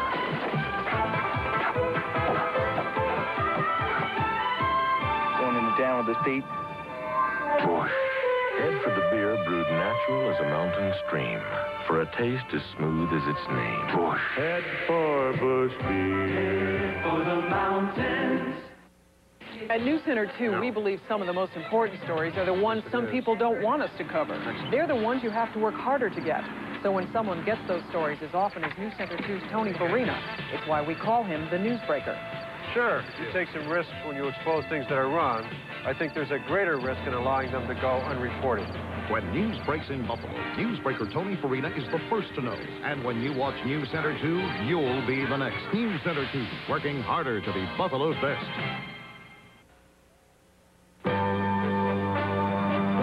Today's game is brought to you by Mercedes-Benz, engineered like no other car in the world. By Ramada. Next time, get the all-star treatment from your hotel. Next time, Ramada. And by McDonald's. It's a good time for the great taste.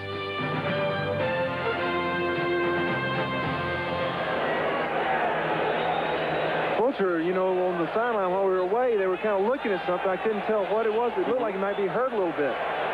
3rd and 1 at the 27 for the Bills. Greg Bell, I believe he has it before he was pushed back. So Bell getting the call at halfback here in the second half after he was benched in favor of Rod Riddick. And Bell's a fellow who rushed for over 1,000 yards 2 years ago, over 800 yards last year. I wonder how he must have felt sitting out the majority of that first half. Well, you know, I think you sit back there and you want to get into the game. You want to show the folks and yourself and everybody else what you can do. But at the same time, you don't want to be selfish to the point to where you jeopardize the team just for your own personal interest. Ooh, look at this. Just a couple of inches shy, and I think you have to go for it, don't you? I think I would. I'd like to see him lean that thing the other way, see if it'd be first down in it. You know, a lot of that depends on which way the official leans that post. Bullis says go for it. Well, at the very bottom is just the point. So even if the post is pointing up top, the point on the bottom is the spot. What he needs to get a carpenter's level and stick it to the pole and make sure it's level so that he knows whether or not it's a first down or not. Oh, you ex-farmers know all the details. 4th and inches. Crowd coming alive.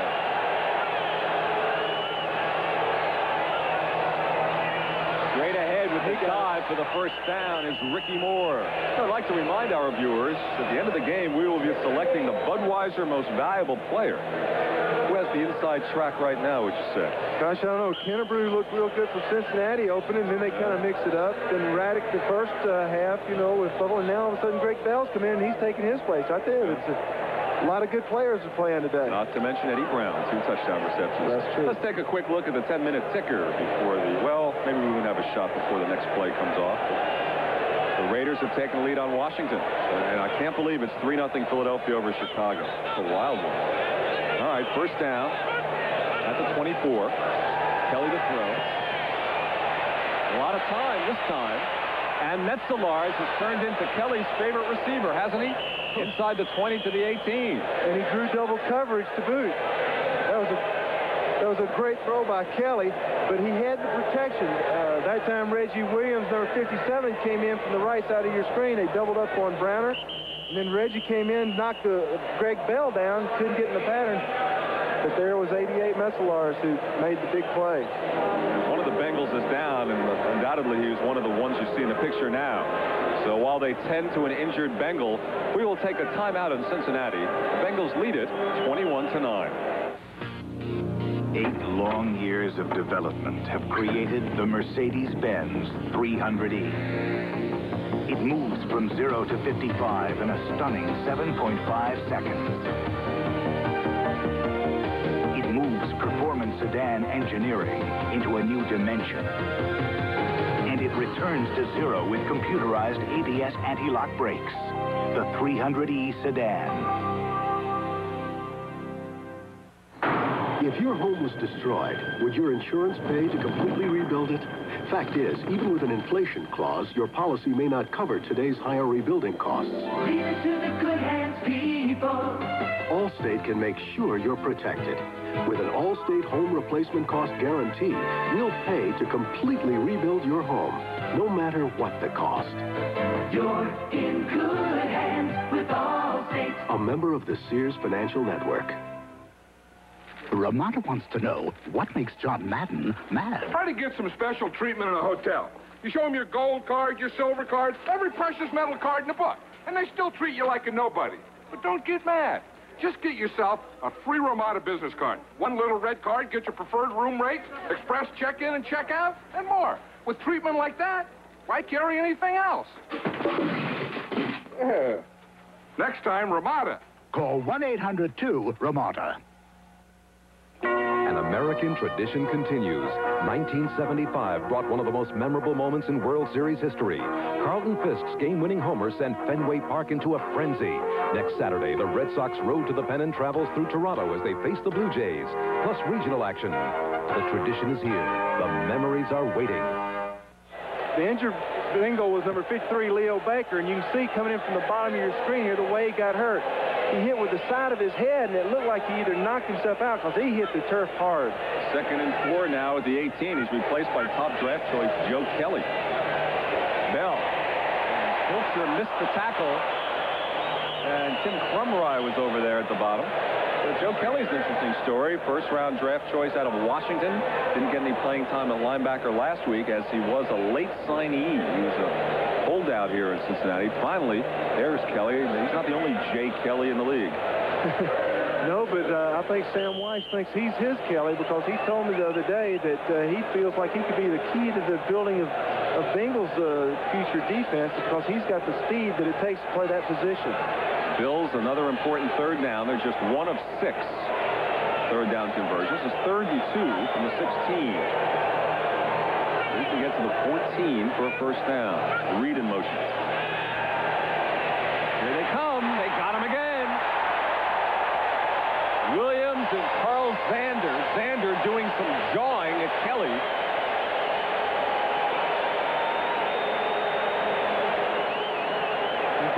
In ground level, we'll look at Carl Zander, number 91, come in. He kind of dropped off, showing that he was going to go into coverage.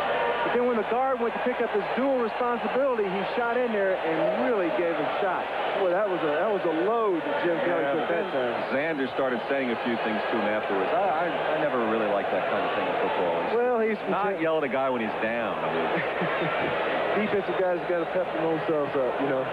So Scott Norwood, with John Kidd holding, will attempt a 43-yard field goal. Does it have enough legs? Yes. Barely. He kicked it 44 yards. A 43-yard field goal for Scott Norwood, aided by a non-call from the replay official. Cincinnati still leads it, but now by 9. It is an automotive advance whose time has come. The Mercedes-Benz Supplemental Restraint System, SRS. In a severe frontal impact, a driver's side airbag and emergency tensioning retractors in both front seat belts supplement 3-point seatbelt restraint, all in a fraction of a second. SRS, only from Mercedes-Benz. And now standard equipment on every Mercedes-Benz for 1986. Aha, there's a thief in this attic. This skimpy amount of insulation can rob you blind on your fuel bill. Fight back with the attic blanket from Owens Corning.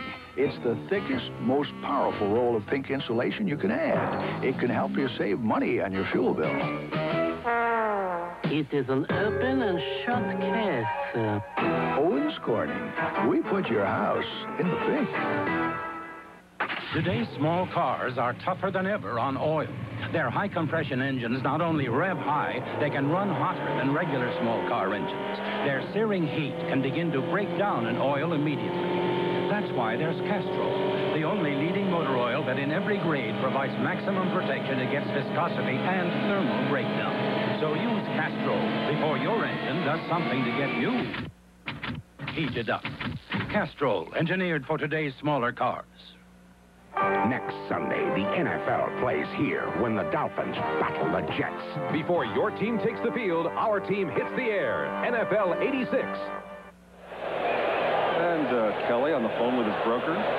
They exercised ball control that time, John. I mean, they did hang on to the ball for over 5 minutes to start off the third quarter. They did. The one problem they had is they didn't get 7. They're still having to settle for 3 while Cincinnati's getting 7. Yeah. And that 4-point spread, that makes a difference by the end of the game. And this will be an important drive for Cincinnati. Their first possession of the third quarter. They have the 9-point lead, a chance to blow it open to 16 as Norwood gets ready to kick it away. Back at his 4. And Martin dragged down at the 23. Now, let's pause briefly for station identification. This is the NBC Television Network. This is WGRZ TV2 Buffalo. Back in Cincinnati, Len Berman with John Hanna. We have 9:34 remaining third quarter. Cincinnati continues to lead Buffalo 21-12, but now Esiason and company. Notice no huddle. They ran in from the sideline and went right to work. Why need to huddle if they've been off the field thinking about things? James Brooks to carry. And he rushes for a couple to the 25, and Guy Frazier making the stop. And time once again to check out the scores as we have a whistle on the field and perhaps an injured player. So Sam White's running out there. The Raiders lead by 3, Giants by 3, and Philadelphia still leads by 3.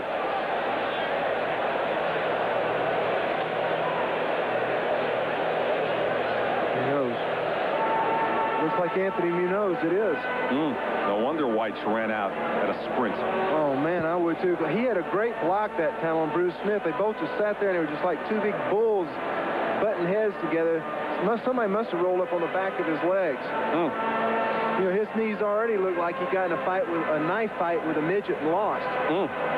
So, you know,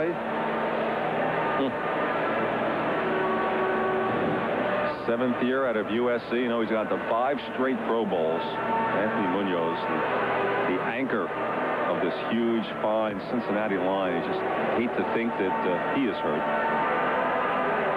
And while he is tended to, Dallas now leading 17-0. And Houston, after scoring the early touchdown, they've been shut out by the dog defense of Cleveland. It's now 7-6 Houston in the third. St. Louis has tightened up, and Green Bay taking its second straight pounding last week from Houston, this week from New Orleans. They will be a 500 club, the Saints will be. Of course, the only NFL club never to finish above 500. And be sure to join us a week from today. More exciting NFL action. Your day gets underway at 12:30. NFL 86, and then here's the lineup. Miami at Jets. Denver, Philadelphia, interconference game. Seattle against the tough New England Patriots. Pittsburgh and Minnesota, another interconference game, and Houston at Kansas City. And now Munoz is walking off okay, and a big sigh of relief. Well, I'd say that is a relief for the Cincinnati, because he's not only a great player, but he's a great leader.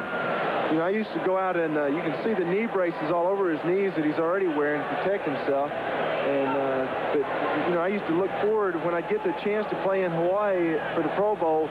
Anthony was always there, and I always look forward to playing next to the guy, because when you play a guy with him, he makes you look good. Right. Well, you did that to a few tackles in your day as well.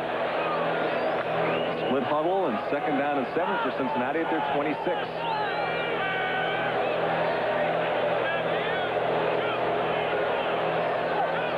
Long count. Change of formation.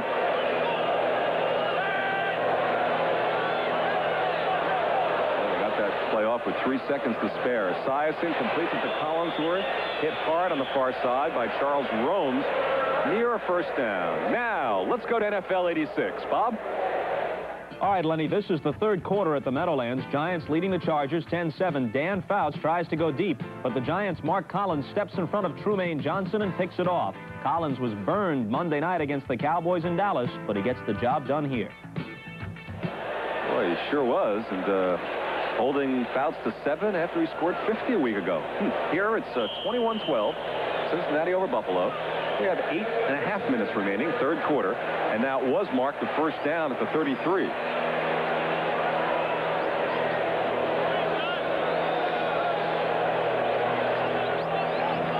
Cincinnati would love nothing more than to grind out a good long drive here. Brooks. And maybe 2 out to the 35.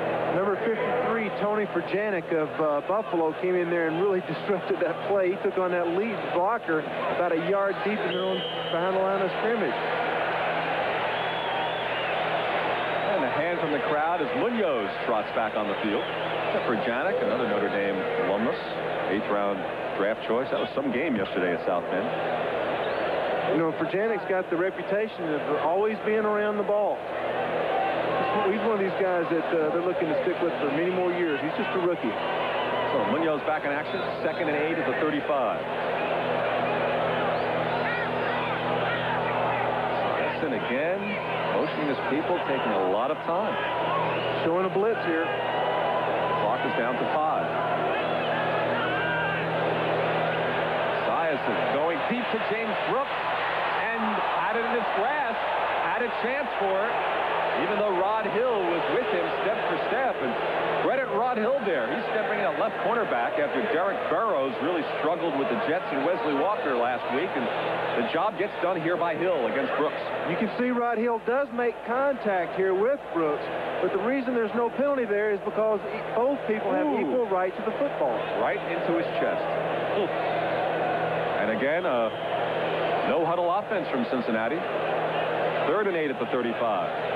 Buffalo would love to hold right here. Get the ball back. You don't play the call. You don't call a play in the huddle. You call it once you get to the line. That's what's going on right now. It's a It's a formation huddle. And then Buffalo comes up, and they'll show one look, and as soon as he calls the play, they'll show another one and make him audible out of it. It's a guessing game out there right now. Using much of the 30-second clock. The clock now down to 2. And they're claiming that it was Cincinnati that moved first, but let's see if the official buys it. Ball start. Yeah.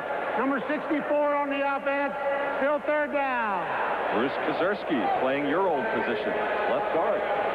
That's a new position for him this year. You know, he's sitting there. He saw, I'm sure he can see that 30-second clock or had a feel that was fixing to go. And you know when you got to get that thing off, you start tensing up because you're just getting ready for the play. That's a product of not having a huddle. I mean, I know it looks interesting to call it this way without the formation.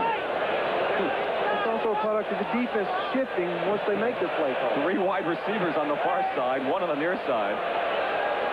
And the hand end around to McGee. He was one of the 3 receivers on the far side, fumbles the ball. Let's see what the ruling is here.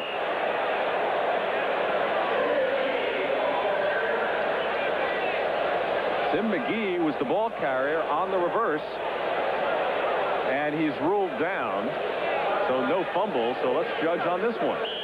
With big number 65 turn Darryl Talley 56 around, but then the fumble goes, and now it's everybody's ball, and big Dave Remington, who is a load, flattened the ball out. We couldn't tell from that replay, unlike the other one of similar nature. Here's Jeff Hayes.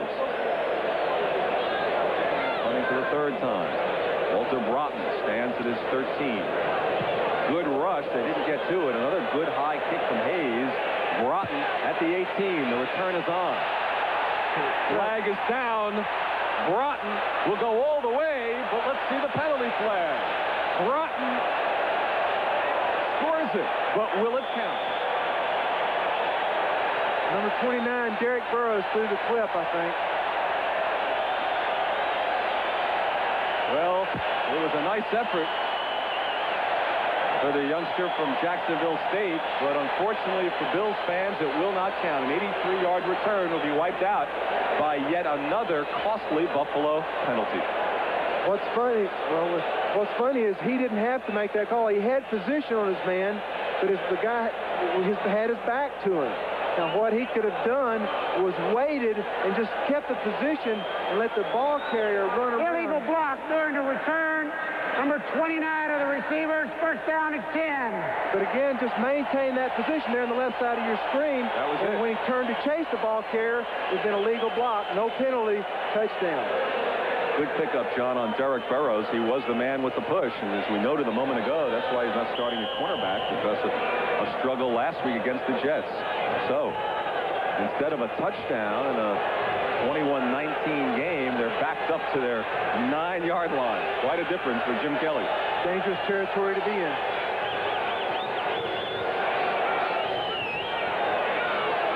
Play action fake. He wants to throw from near his goal. There's a Kelly bomb. Jerry Butler's got it.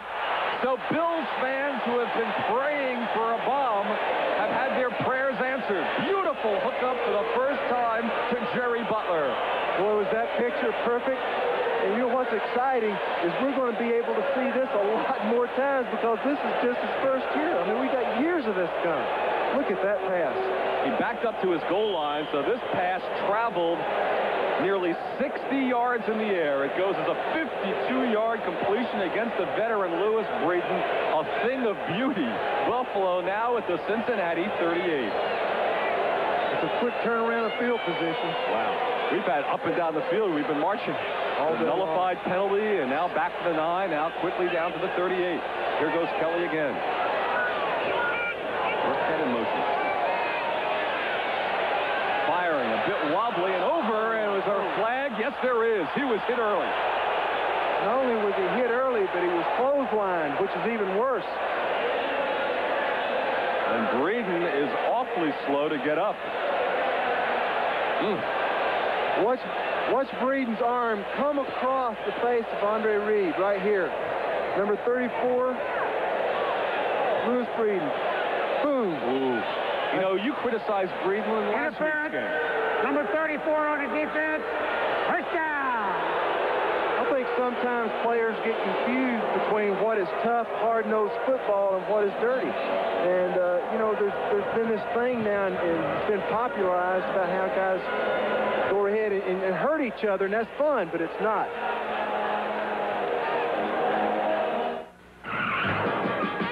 Today's Duracell battery. It lasts up to 30% longer than the ones we made just 2 years ago. Duracell. No battery lasts longer. Introducing McDonald's NFL Kickoff Payoff. Oh, boy, a new game at McDonald's. I'm so excited. How do you play? Collect trading cards of all your favorite NFL stars. I got my card. Is this it? No. Over here, man. I got it. Each card's a winner. Win a McDonald's sandwich, fries, or Coca-Cola. New winners every week. But you got only 1 week to turn in your winning cards, so hustle. NFL Kickoff Payoff. Follow me. At McDonald's. I know a shortcut. America rides Monroe. America rides Monroe. On the road, the way to go. America rides Monroe. More people ride Monroe shocks and struts than any other brand. And right now, get up to $20 in rebates. Get $2 back on each Monroe Matic Plus. And $5 back on each Gas Magnum or Gas Matic. They'll give you the best ride ever, guaranteed. On the road, the way to go. America rides Monroe. In North Carolina, Honda lawnmowers are assembled from the wheels up. Then the final critical step, the Clara Johnson test. If Clara pulls and it starts, it's a Honda. Ship it. How do you feel about spending the night with two handsome young men? I better remember to take my vitamins. Join Bob Hope and his guests when they lampoon the new TV scene Monday. Lewis Breeden on the left, the man who threw the clothesline, was the man who was shaken up. He is now out of the lineup, replaced by Ray Horton. And Buffalo now in business at the 13. So instead of being disheartened by the penalty nullifying the long punt return, Kelly has them moving. His stats are starting to roll up thanks to that 52-yard completion to Jerry Butler. Greg Bell on the reverse, and he dropped it. He got it back. Good bounce to Reed. Andre Reed, and all of that picked up 2 yards, maybe 3. Tim Crumrye finally on the tackle, but on the reverse, it came to Andre Reed, who dropped it, and the ball bounced right back into his hands and wound up picking up a few yards. Let's watch Andre Reed isolated here. You know, what's funny is the guy got the ball, and all the blocks were laid, and I think he could have danced in had he not had to wait to pick up the ball. Of course, that is important to carry Willie in the end zone, I think. You know, he could have run in there without getting touched if he hadn't fumbled, I think. Now to the 9-yard line. 2nd and 7. Pitch back to Bell. Good blocking from Moore. And Bell, touchdown. And he can credit his fullback for a key block. He ran over number 26 that time. I mean, just boom. Watch this run. Oh, man. Bobby Kemp, he didn't know what hit him that time. Watch number 28. Watch him come through here and hit this guy. Moore. There he is. Bang. And then knocks him backwards. Bell knocked Kemp backwards for his touchdown run. So suddenly a man who sat out the majority of the first half has 6 carries for 55 yards and a touchdown. Shades of Jim Taylor. Wow. Ran over Kemp. And this extra point attempt can bring them within 2. Norwood is perfect. So now with 4:09 remaining in the third quarter, the Buffalo Bills are suddenly within 2 points, 21-19. If he hadn't missed the extra point earlier, it'd be 21-20. And if you keep going for Buffalo fans, if they got the 7 after the big fumble return instead of 3, the Bills would be leading in this football game. Yeah, but Lynn, if ifs and buts were Christmas and how's that go? If ifs and buts were candy and nuts, we'd all have a Merry Christmas. That's good. All right. Let's watch Greg Bell again. I mean, you know, there's an old story about Jim Taylor that played from Green Bay. He got fined one time because he was running scot-free, and he went out of his way to run over a defensive back. That is an amazing play to knock him backwards. And there is the former Bengal defensive coordinator now the head coach of the Bills rallying his troops. Will this be their first road victory since December of 1983? Hank Bulla is fired up. He wants to beat these Bengals as their team. And Jim Kelly, you know, although he hadn't got the stats, I think his biggest plus is he's not so impressed about what he does as long as the team wins. And a reminder tonight on NBC, the season premiere of Our House, starring Wilford Brimley and Days of Our Lives' Deidre Hall. Then following the presidential address, it's a movie for the whole family, Dumbo, followed by TV's bloopers and practical jokes. Big night coming up on NBC. Tim McGee kneels in the end zone. So the Cincinnati Bengals on the touchback will start at their 20. And the Buffalo Bills have come to play with 4 minutes and 2 seconds remaining in the third quarter. Boy, that shot of Bell running over Kemp. Will we see that on highlight after highlight over the next few days? That was some flick. For the rest of his career, I mean, that's something that he'll go through his life remembering that lick. Those are far and few between.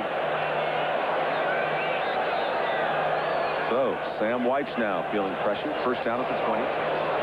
And back to the first quarter sprint, which was Kinnebrew. And Brew hits it out for 2, maybe 3 before Martin Bayless could make the tackle. The hole opened up pretty quick there, but he didn't find it quick enough to pop through and getting into the secondary.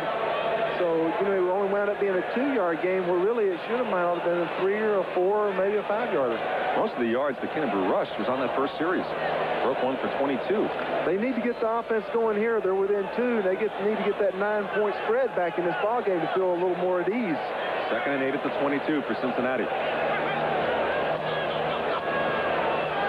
The outlet pass to Brooks to the 25, to the 30. And I believe he'll have a first down at the 31, perhaps the 32. So the last resort was Brooks, and he made the play for first down yardage. The coverage this time for the Buffalo Bills was excellent. Everybody kind of dropped back and had those zones filled, so that there was no real outlet in there that Esiason could drop off to. So he had to go to the dump off. But with James Brooks, number 21, that's a pretty good dump off. That water bug can make some yards. A good block from Eddie Brown to help spring him for the first down, and out to the 31, first down. Play action fake. Bally misses the tackle, and complete to Brown. Out to midfield, a good scrambling play by the Bengals, and another first down. Pickup of 18.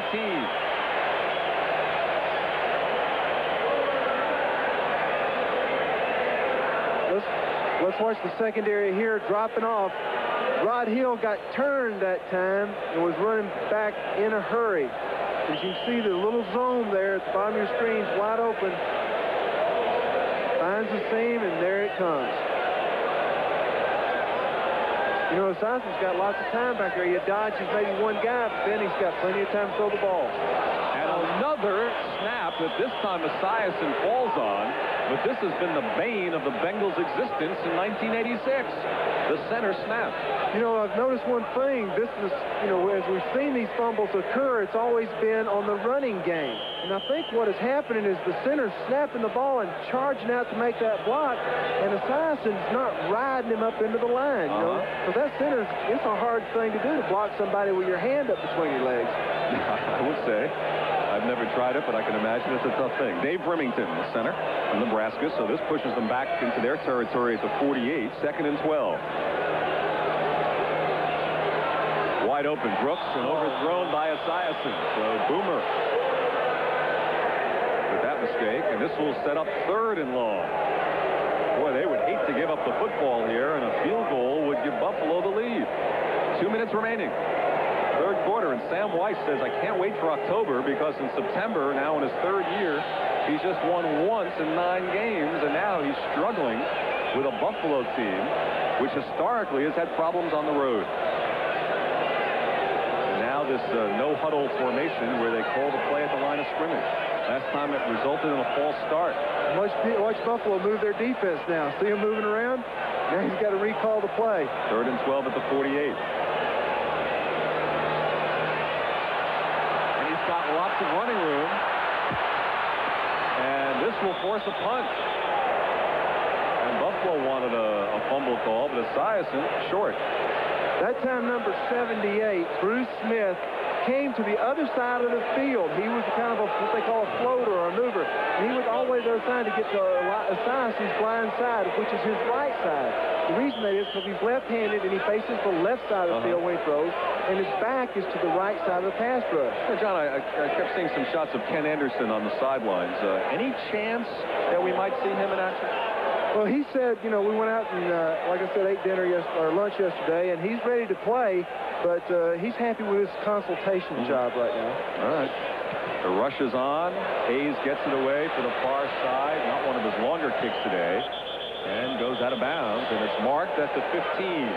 So now, as Kenny Anderson and the rest of the Bengals and their fans ponder this situation, and they saw just a 30-yard punt, now Buffalo with a ball and a chance to take the lead. So it is time once again for our 10-minute ticker and see what's transpiring around the National Football League. Battle of field goals in Washington. Tough defenses today. The Bears have finally scored, and they lead their game. 2-point game here, 2-point game. Cleveland went ahead of Houston. Defense is the name of the game in week number 2. And what kind of defense will they get against Kelly? First down at the 16. Wants to throw. And going long. Same pattern. Burkett. And he could go all the way. Chris Burkett. Touchdown. 84 yards. The Buffalo Bills have taken the lead. We talked about this earlier in the game. You know, the Bills, very conservative, boom, boom, 4 yards, 6 yards. We said then they're going to do this until they start getting those defensive backs to playing up and getting tight, and then they're going to come with a bomb. We've just seen 2 of them in a row right here. Caught the defensive backs for Bengals completely off guard. Bills fans asked last week, where were the bombs? They can be found this week in Cincinnati. Kelly to Burkett, 84 yards. Is Kelly dynamic, exciting, or what? He's fun to watch. This is kind of, you know, an offensive lineman just kind of jogs down the field and he says, well, that was kind of fun. I blocked for about 3 or 4 seconds and then watch everybody else work. Wow. And now Scott Norwood will try to tack a point on and try to give Buffalo a 5-point lead. And he does it.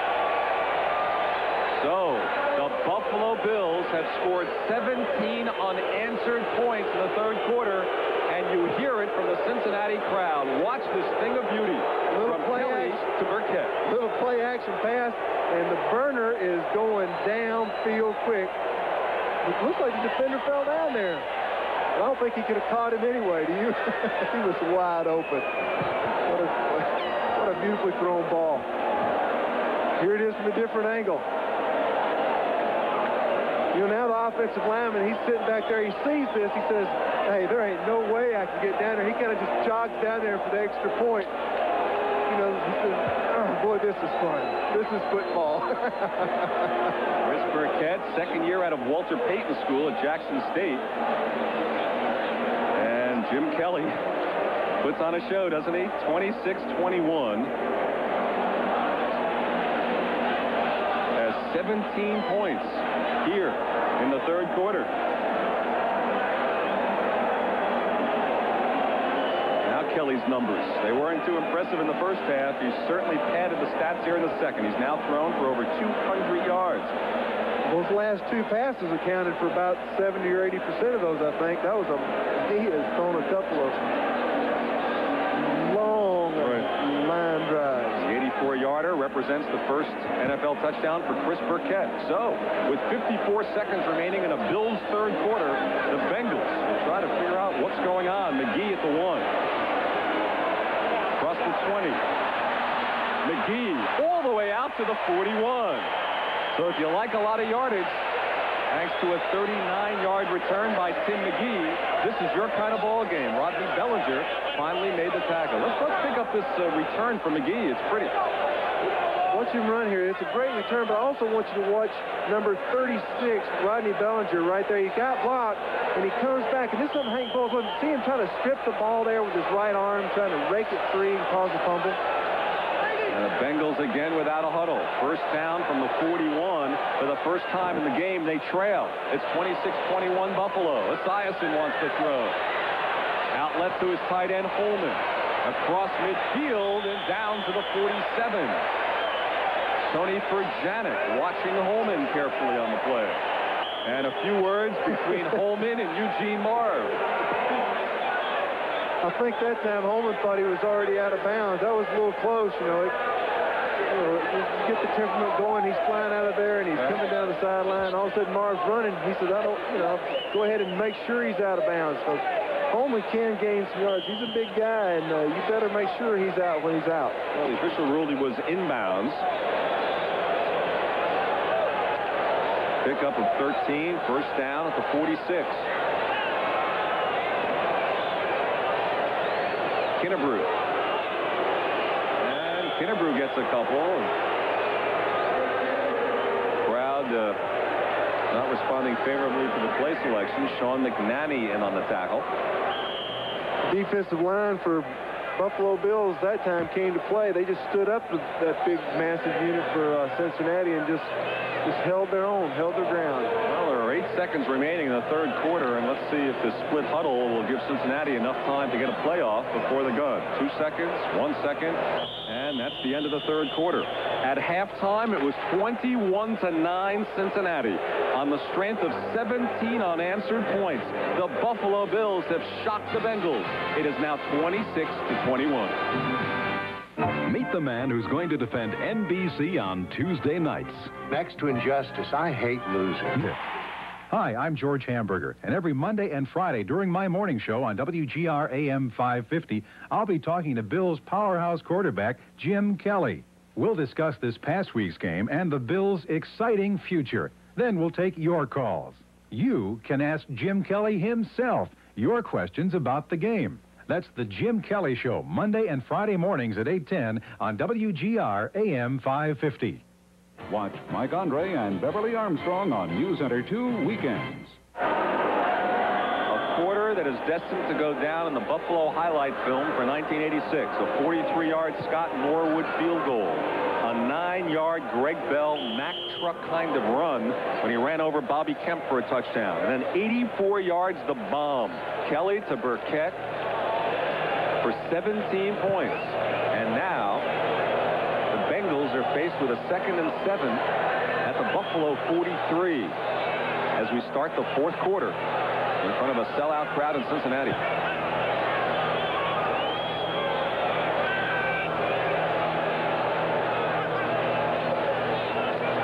Here comes Smith.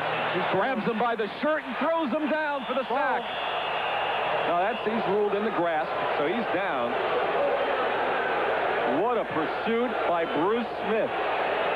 His 2nd sack of the year. What a play. Again, Bruce Smith, number 78, lined up over on the right side in front of Brian Blados. You see him there coming, bang. Blados is playing out of position now. You know, he's new, he's fresh. So what they're going to do is take Buffalo's best defensive lineman and put him in front of what they feel is the weakest point in Cincinnati's line. And it's because Brian Blados is a brand new world for him over there at the right tackle spot. It was a brand new world for the Bengals, facing a very different Bills team. They played the Jets tough, only to lose by 4. Now they find themselves ahead of the Bengals by 5 with 14-41. And it's 3rd and 20. The offensive linemen know that those guys have got their ears pinned back and they're coming. Right now, an offensive lineman, boy, you're tense and tight. And Smith's around on the other side again, so they are flip-flopping him around. Smith coming from the left. Here he comes again. Doesn't get there. Esiason completes it to Holman, but he's short of first down yardage, and now this will be an interesting decision for Sam White. Will he punt it away or go for it on 4th? And it appears that he will punt. So while the punting unit comes on and Jeff Hayes, let us check out the 10-minute ticker.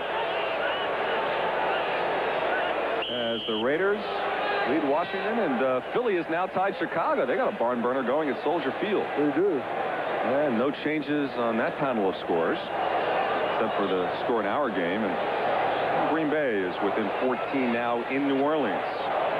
So here, Hayes will apparently punt it away. Although he did fake and pass one in the preseason. But it is a punt going to the near side.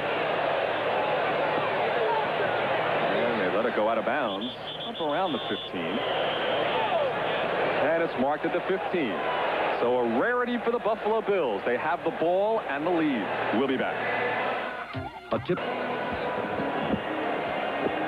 26-21. The 26 points for Buffalo represent the most points they have scored in the game in 2 years. I have a feeling a whole lot of Buffalo records will drop now that the Kelly era is here. Look at these numbers. 11 of 18, 214 yards, 1 touchdown pass, another long bomb in there as well to Jerry Butler, and the 1 interception by Leo Barker. You know, the funny thing about the Bills is they've got players on either end of the spectrum. They got 10-year players, and they got 1- and 2-year players. They don't have any players that are right in the prime of their career, so all they can do is improve. First down from the 15. Will they be conservative or go for it, John? I think they'll be maybe a little more conservative. Well, let's see. He does pass. Quick hitter inside to Greg Bell. Picks up a yard or so. Tim Crumry and Eddie Edwards on the front 3 for the Bengals, combining to stop Bell. Interesting choice of personnel. Now we see Rob Riddick come into the lineup. And Bell heads off as Bell's had the better second half. Obviously, he wasn't in for the first half with Riddick replacing him. Well, apparently, you know, if the strategy and our thinking was right, maybe we'll see the pass now because they think Riddick's better at picking up the blitz. So if it's Riddick in there, expect them to pass, and if it's Bell, expect them to run. Right. 2nd and 9 at the 16. Riddick is now flanked out as a wide receiver on the near side. And Kelly is looking deep on this side for Riddick. He's got it. He burned it. And ruled out of bounds. No catch. But Kelly nearly had another bomb. Riddick working the rookie Fulcher.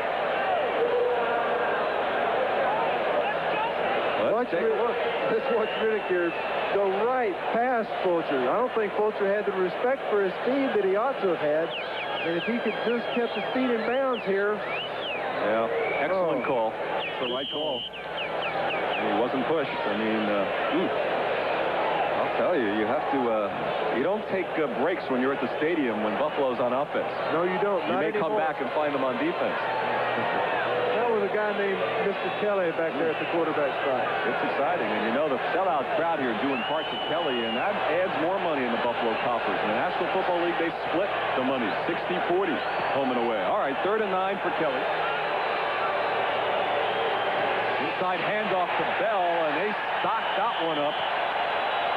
Jim Scow, rookie from Nebraska, 3rd-round choice, and he made a good play. Well, not only did he, but all the other 4 defensive linemen they had in at that time. There was 5 down men coming on the rush that time. That was a little of a strange call that they didn't kind of audible out of that and maybe go to maybe a quick pass or something along those natures. Well, they thought the trickery might work out, but now John Kidd has to punt from his goal line. And this should give Cincinnati some excellent field position with a full 12 minutes remaining in the 4th quarter. Mike Martin is back at his 45. A high snap. Oh, no.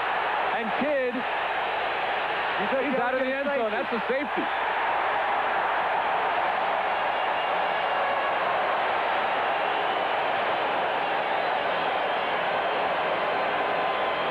You know, they call John Kidd the disaster quarterback. That's right. Because he's the 3rd-string quarterback. Somebody goes down. Well, that time it looked like his natural reaction when he missed the snap. As you can see here, he goes way over his head, and he tries to field the ball, and then he goes back to throw it. I think he'd already stepped out of bounds, and then finally for the 2 points. But maybe it's better he didn't throw, and maybe it's better he took the 2, because if he tried to do anything, Cincinnati would be in perfect position for 3 or 6. It was Dale Hellestray with the high snap from center that went over Kidd's head, and now suddenly the Bengals are within a field goal. Well, you know, Hellestray, apparently they must be low on snappers because Hellestray does have a sprained wrist. We knew that, you know, about 3 or 4 series ago, I believe he got it hurt. And now he's in there snapping.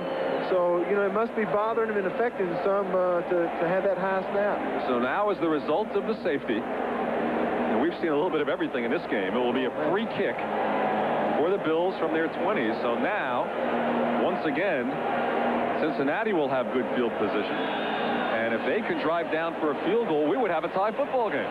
The worst part of a safety is not so much that you give up 2 points, but you give the ball up in pretty good field position. So finally, Cincinnati able to score in the second half on a safety.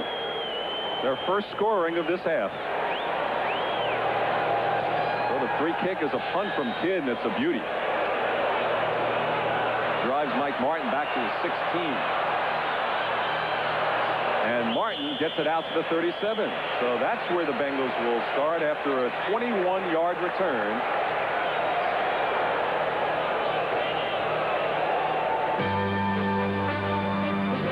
Today's game is brought to you by Ford and your local Ford dealer. Have you driven a Ford lately?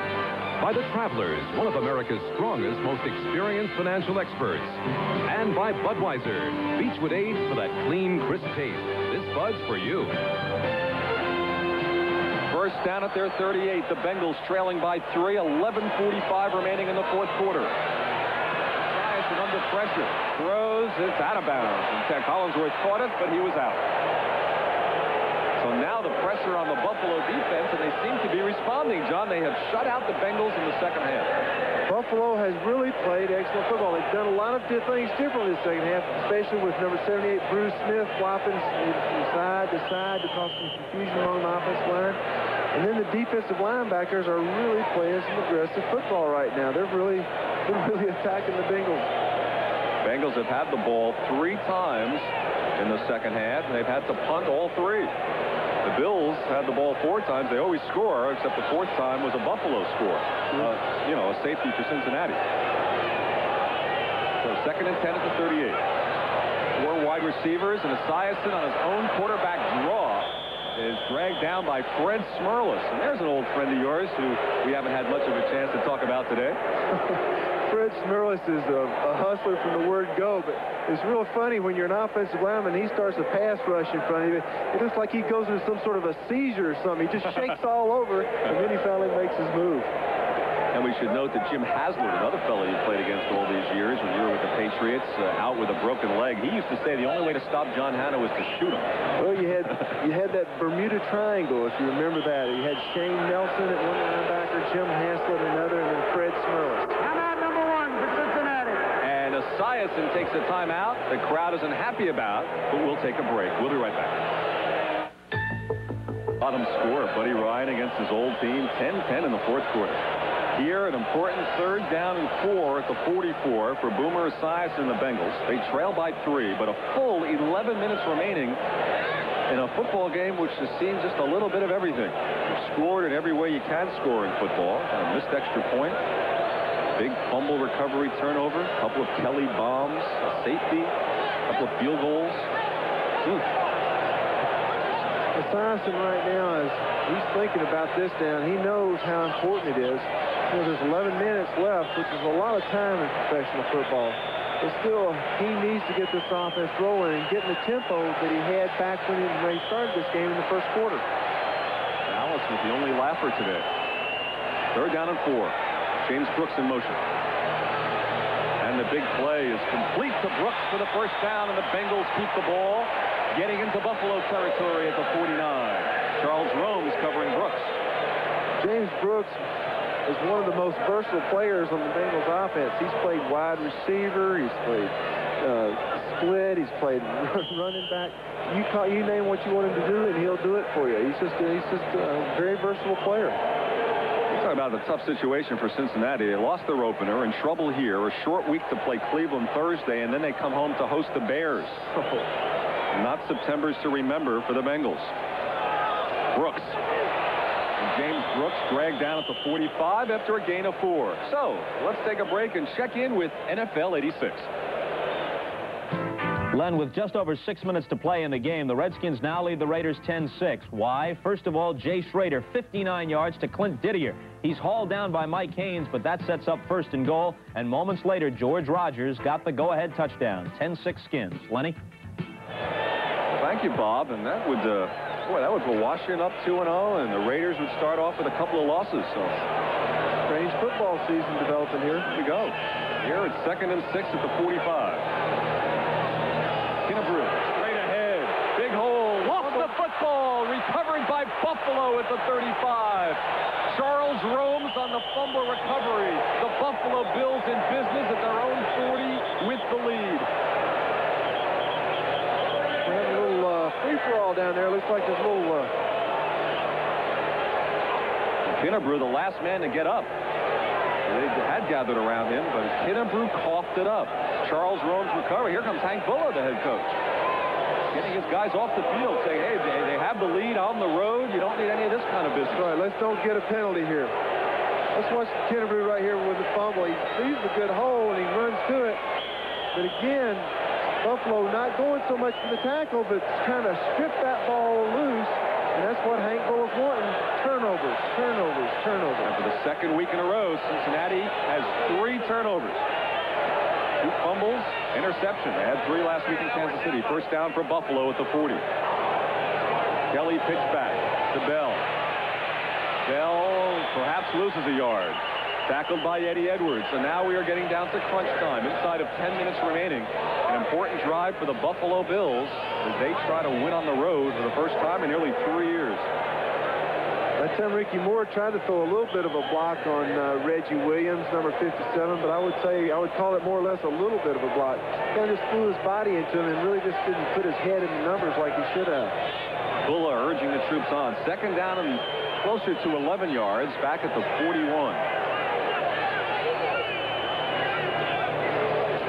Bell, daylight, midfield, Greg Bell. And Bell across the 30 to the 28. A big play for Buffalo, 32 yards, and it was a running play.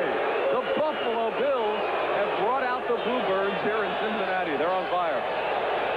Greg Bell, that time, as you will see here, broke out to his left, but he cuts back behind the block of Crumry. Watch him. Crumry over pursues, Crumry did.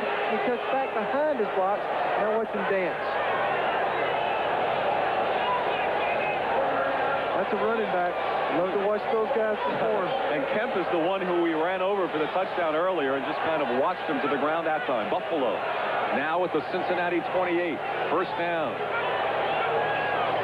Again, the pitch back. This time Rob Riddick at the 25. Riddick across the 20. Big holes opening up for the Bengal defense. All the way down to the 13. Another Buffalo first down.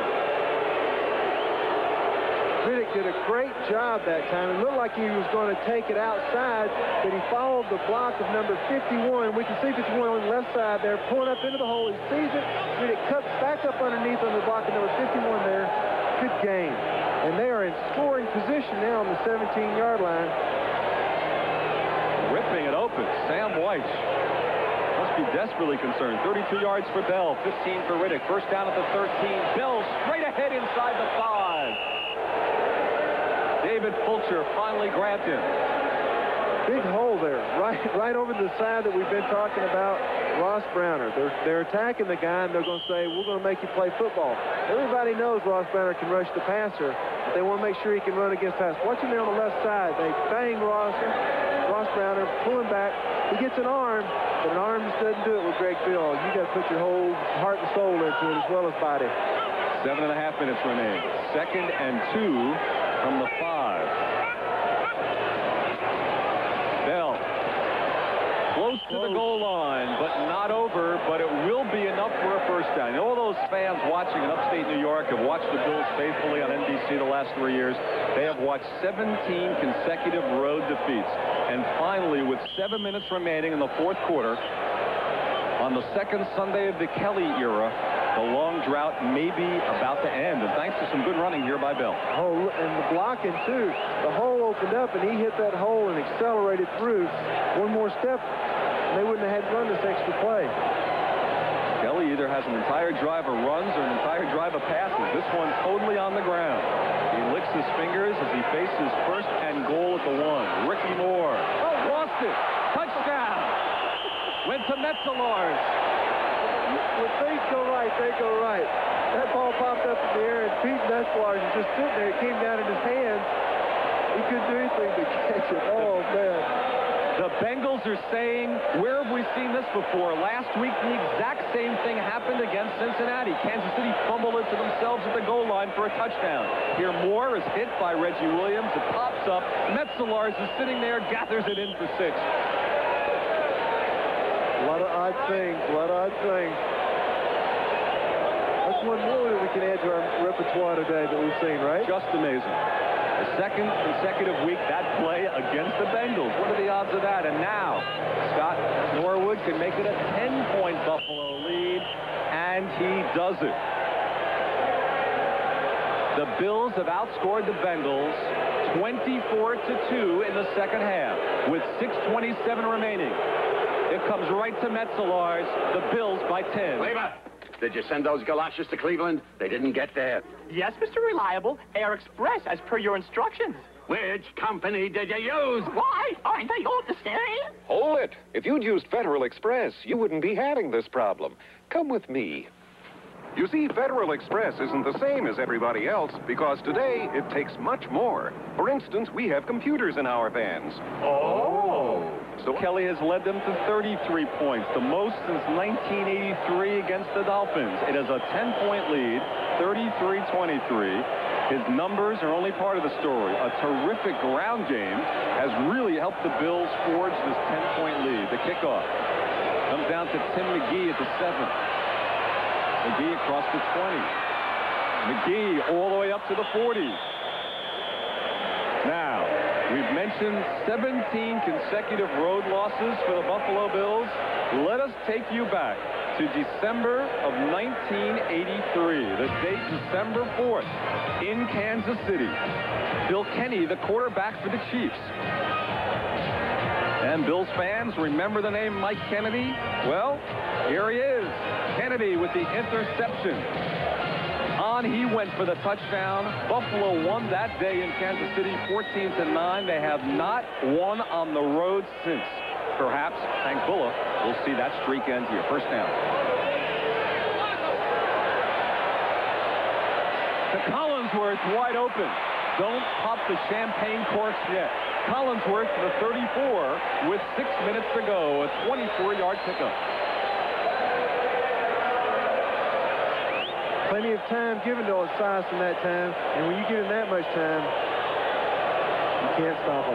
Giants now with a 10-point lead over San Diego. First down at the 34. Bengals trailing by 10 points. Esiason over the middle. Brown and nearly intercepted by Bayless on the tip. And that'll set up second down as it was intended for Eddie Brown. Eddie Brown coming off the field now. It looks like he might have hurt his left hand. He's kind of holding it gingerly right there. If he goes out, that could slow him down a little bit because he's the speed man on the other side. He's the deep guy. Look what Dallas is doing to Detroit. Houston has regained the lead over Cleveland. Atlanta's doubled up St. Louis to score. Buffalo plays St. Louis next week at home. How about these stats for Greg Bell in the second half? He's rushed for 96 yards. No yards in the first half. Second and 10 for Cincinnati at the 34. Bruce Smith is lined up on the other side of the line. Esiason to James Brooks, incomplete.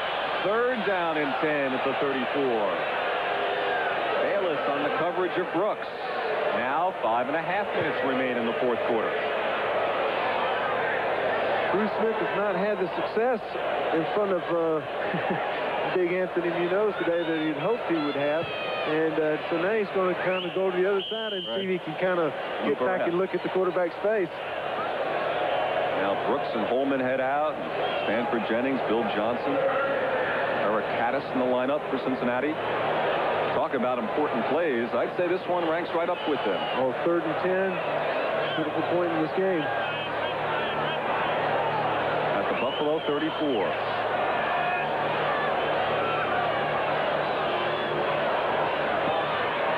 Plenty of time for Collinsworth out of bounds. It'll be 4th down and 10. And now he virtually has to go for it because a field goal from this position would be a 51-yard attempt. And, well, Anderson's coming on the field with breach. So they will try a long field goal attempt. There's still lots of time here. You can get a field goal if the defense comes through and stops. You get the ball back. You get a touchdown. You tie it up. In the NFL, you have overtime. So then you go into overtime and whoever flips the coin first. Well, if they indeed carry through with the field goal attempt, remember Ken Anderson, the quarterback, is holding. This will be a 52-yard attempt for Jim Breach.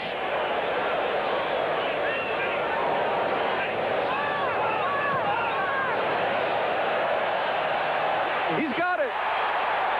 Breach jumps in the air. A 52-yard field goal. The Bengals are within 7. Can you imagine the pressure that Mr. Breach feels when he's out there on the field as a kicker? I mean, he's sitting on the sideline drinking ice water all day. Then all of a sudden he comes out there and he goes, if I don't kick this, there's no way we'll win this game. I mean, that's tremendous pressure. I would jump up and down too, Lynn, if I made a field goal in that situation.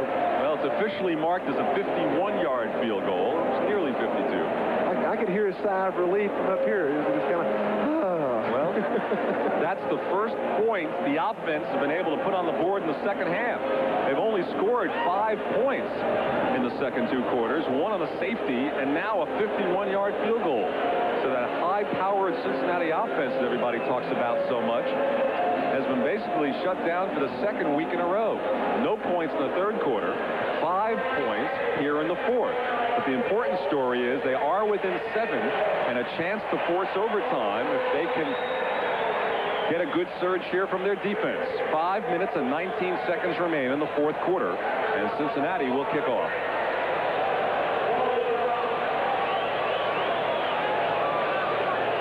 I wonder if Kelly will keep it on the ground and eat up as much time, and you never know with him. He may just turn it around and go bombs away again. Just what you think you expect from him, he turns it around. Rob Riddick at the 2. Good pursuit. Riddick nailed at the 12. The crowd comes alive for the special teams. Just an 11-yard return. And now the focus and the binoculars will be on the defense. That was great play that time by the Cincinnati special teams. The fact that you can stop a return team inside your 20. It's like putting a gold star in your pocket. As we see Mr. Jim Kelly come out to lead his Bills. We'll see what kind of offense they do have. And it'll be interesting to see whether Coach Bull decides that he wants to be a little more conservative or whether he's willing to bet his marbles with Jim Kelly throwing another bomb. Buffalo leads by 7. They got the ball at their own 14. The sellout crowd, the noisiest they have been. They are crying for defense. A handoff to Bell. No gain. A flag is thrown in on the play. I think there might have been a face mask against Emmanuel King that time. He kind of just reached in to make the tackle and grabbed anything he could. And unfortunately, the only thing he got was face mask.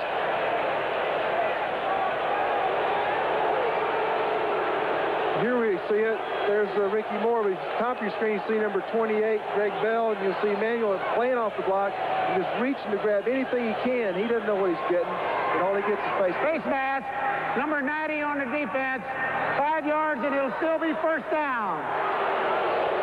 Good pictures on that play supplied by producer Steve Dans and our director Jim Cross. The Cincinnati offense huddling. They dearly want the ball back to try to force overtime. 5 minutes remain in regulation. I guarantee you there's some deep-seated feelings down there on the bench right now with Sam Weiss. He's telling them what's going on, what's happening, what are they doing in this, what are they doing there. And they're going through the game plan, just what exactly is going to work. Crowd becomes nearly deafening. It's a 1st and 5 for Buffalo at the 19. 4:45 remaining. Pitch back to Bell. Stopped at the 15, and Bengals are saying fumble. The officials have not indicated such.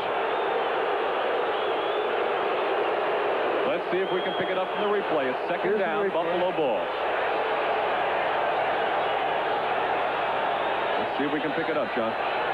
Was he looking to pass or cut it back? I was looking to cut back, and he just fell, and the ball was on the ground. Well, his arm touched the ground first. You wonder if that's a fumble or not. Nobody had touched him, though, so the ball was still live. No overturn from the replay official. 2nd and 9. Kelly to throw. Complete to Andre Reed. His first completion today. A big pickup for a first down and an important time for Jim Kelly. Ball control, and Jim Kelly paid the price. He was willing to wait that extra little second to make this ball complete. As you can see, he does get hit right here by Ross Banner, 79, and Tim Crumrye, number 69. A big 19-yard pickup to Andre Reed Ford's credit, and now Buffalo trying to do to Cincinnati what the Jets did to Buffalo last week. Trying to run the clock out on them without giving them another chance to come back. Bengals want the ball, trailing by 7, but it's first down. Buffalo at the 34. Ricky Moore.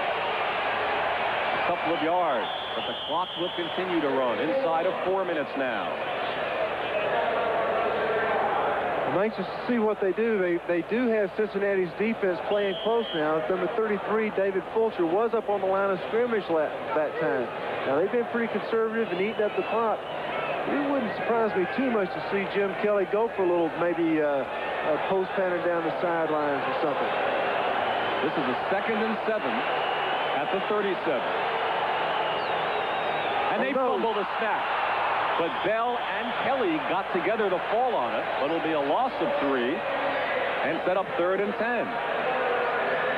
Now let's pause briefly for station identification. This is the NBC Television Network. This is WGRZ TV2 Buffalo. In Cincinnati, Len Berman along with John Hanna. 3 minutes and 3 seconds remaining. Buffalo on the verge of an upset of Cincinnati, 33-26. But they must hold on to the ball now. 3rd and 10 at their 34. Kelly fighting this crowd.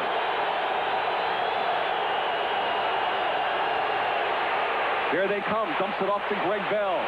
Bell stopped way short of a first down. A Bengals defense holds. Big series of downs for the Bengals defense. Always been the line the last 2 years. They came through on this series. Now, we've got to find out if the Bengal offense going to respond. Are they going to do the things that they need to do? Are they going to come back and score the points? Defense has set it up for them. They took the risk. They got the long field goal for 53 yards.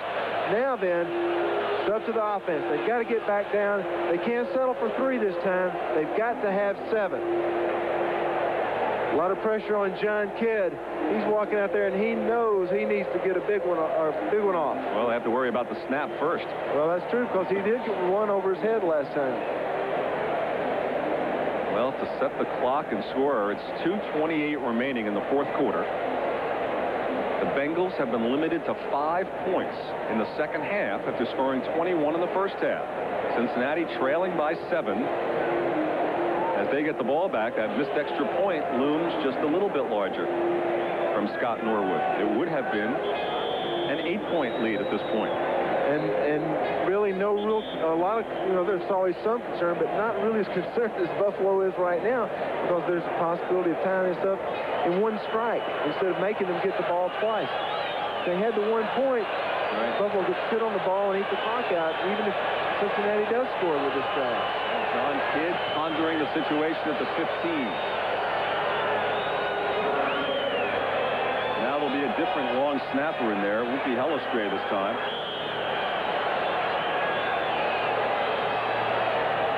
It'll be Kent Hull.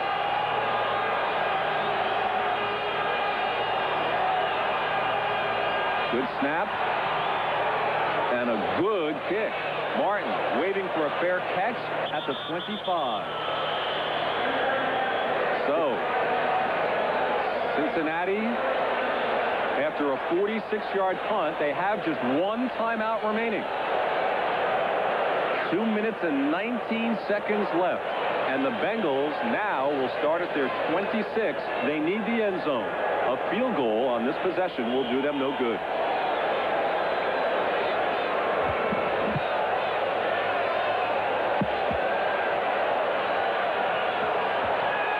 Here we go.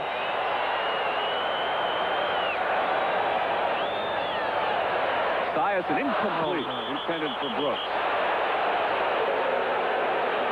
In the second half, Cincinnati has garnered just 42 yards rushing, 98 passing. A total offense of 140 yards, but has resulted in just 5 points.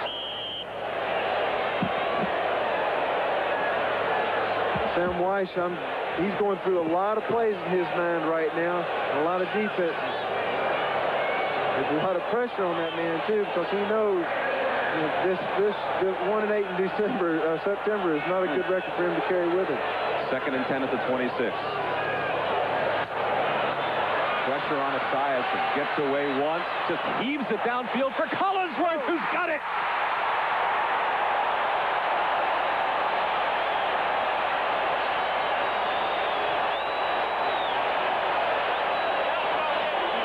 Yards. What a play. We'll be right back. What a fun time in Cincinnati. The Bengals trailing by 7. We're at the 2-minute warning. They have now driven down to the 28-yard line on the strength of a 42-yard pass play from Esiason to Collinsworth, and Boomer took a shot on that play. I thought he was just throwing the ball and heaving it up for grabs, it looked like. It looked like it to me because he is running everywhere. He's under heavy pressure by the Buffalo Bills. And the last minute, he just kind of hums it out there. And there's Collinsworth, old reliable. And he's got it for 42 yards. Boomer came off holding his side for a moment. Ken Anderson put his helmet on. I thought Anderson was going in for him. It looks like Esiason will come back in. And what a big play, a big time for the Bengals. It couldn't happen at a more crucial time, Lamb, because this is the game. This is the game right here. And, you know, they've had two well-fought teams here. These both teams are just crushing each other. And now it boils down to the last 2 minutes. They have one timeout remaining. 28 yards of real estate to engineer. They trail by 7.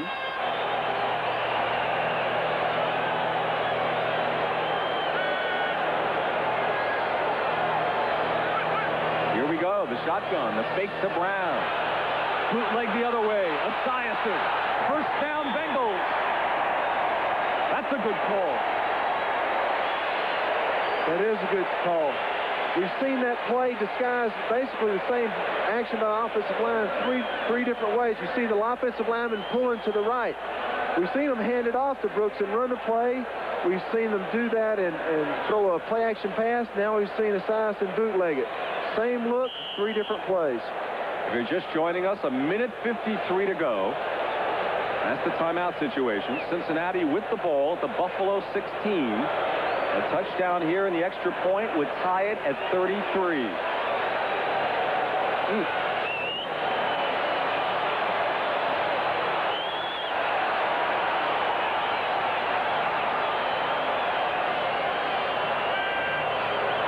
Four wide receivers in the lineup. Got it. No. Oh, it was in his hands. Eddie Brown. Esiason somehow escaped the sack. It hit Brown right in the chest. He could not hang on at the 1. Steve Freeman covering. Oof. To see such a remarkable escape by Boomer Esiason, number 7. Watch him here. He just gets clobbered. He stands up and throws the ball. Right in the numbers. Sometimes that's the hardest place to catch it, though. We've seen some drops today. 2nd and 10 at the 16.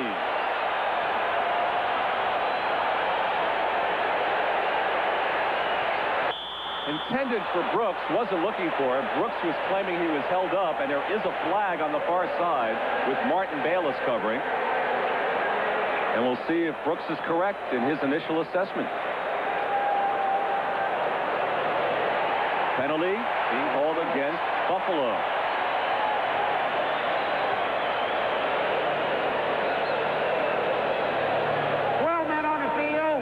Defense, 5 yards, still 2nd down. How about that? No wonder they had everybody covered that time.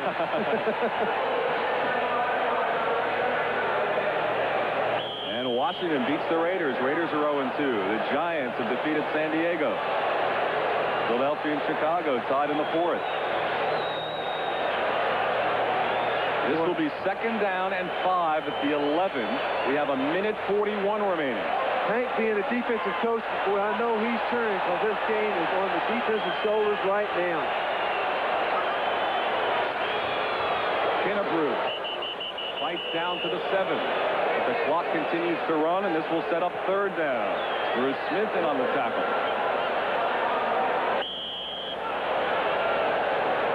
1:26 to go. Dallas beat Detroit big. Cleveland leading Houston now. Big 4th quarter for Cleveland. 3rd down and 2. Well, you know they're going for it on 4th down. Oh, yeah.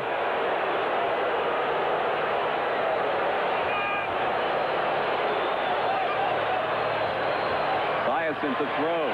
To Caddis. 1st down and more. They're down to the 2. Inside of a minute now.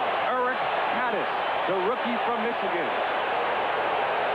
And now the Weeby offense, John. That's right, the Weeby offense. Diala's in there this time at fullback. That's an extra name they've got now in their Weeby offense. But they call it the Weeby offense. Because when all those big guys get there, Weeby going to score now. Weeby this close. Weeby going to score. The Weeby offense. 1st and goal at the 2. 30 seconds to go. Up. Esiason kept it. The touchdown. What a fake. Esiason ran it in.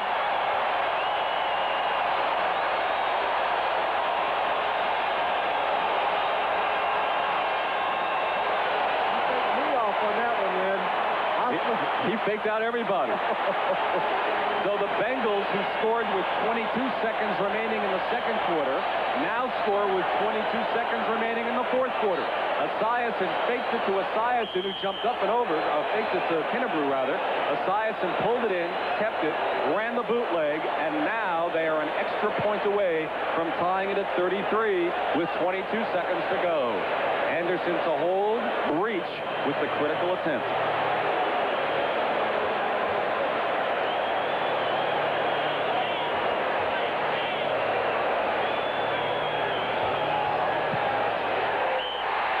It's tied.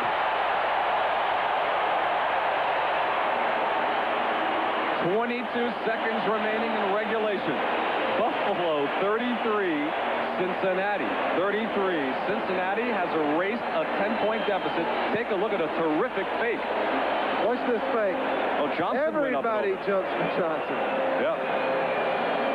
Oh, boy. Nice little move on Rome's, number 26 that time, too. Who says quarterbacks aren't mobile? A terrific play to tie it at 33. Hank Bull is probably thinking about that missed extra point right now. He knows if he'd have had that right, that he would be sitting pretty. He'd still be winning this game. All he had to do was handle the kickoff and just eat the clock up. That came in the 2nd quarter. After a Rob Riddick touchdown with 6 minutes to go, Scott Norwood missed the extra point. They also had a safety along the way, some touchdown passes, and now the Esiason bootleg. And that's why with 22 seconds to go, we are where we were when we started this thing, all tied up. Will we see Mr. Kelly come to the rescue with the bomb again? So what do you do with 22 seconds? That's all you can do. He has 2 timeouts remaining. Reach kicks off. Rob Riddick at the 4. Riddick hit it to 20 and down there. 15 seconds to go in regulation. Ron Simpkins in on the tackle. Pete Metzelar's very slow getting up for Buffalo on the special teams play. 18-yard return. Kelly has 14 seconds.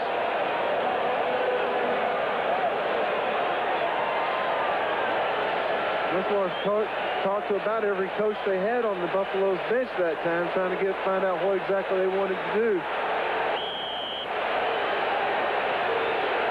Well, Cincinnati has 6 defensive backs in the lineup.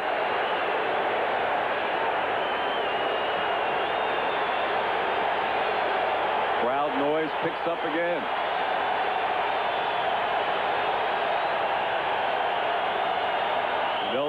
They'll be content to force an overtime. And the clock will run out. And so Buffalo, who had the 10-point lead and a chance to break the long road losing streak, they still have a shot to do it, but now they'll have to do it in overtime. We'll be back with a coin toss in just a minute. 33-33, the beginning of a 15-minute overtime period. If they play that scoreless, the game will end 33 apiece. Buffalo has won the toss. Buffalo will receive And when we come back from a station break, the Bills will get the first crack. Overtime in Cincinnati. We'll be back. A terrific fake of Boomer Esiason forces the overtime, and the Cincinnati team just hoping they can get the ball once. About half the time, a team can take the opening kickoff in overtime and score, and the other team never gets the ball. And some pretty impressive numbers on both sides, Kelly and Esiason. With both of these offenses, I don't think we'll go the full time. These teams met in overtime 5 years ago, and Cincinnati won that day on a field goal. Let's see what happens 5 years later.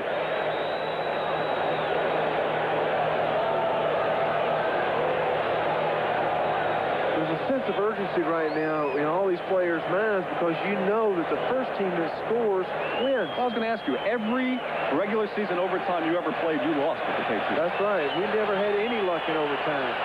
But there's such a sense of pressure of having to do it now. All right, Kelly just foaming, ready to get in there. Jim Breach starts the overtime. Kicking away to Rob Riddick at the 3.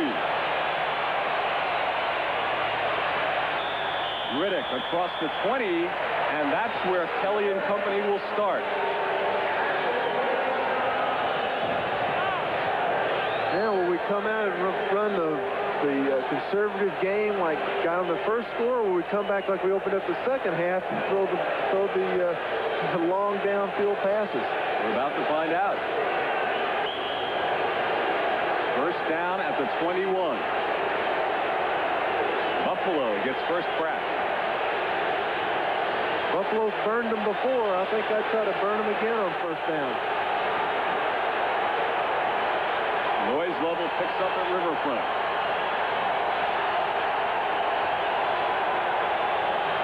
Andre Reed in motion.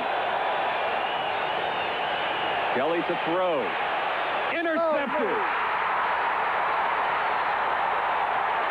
Carl Zander with the critical interception for the Cincinnati Bengals. Kelly, with a wink, comes up empty.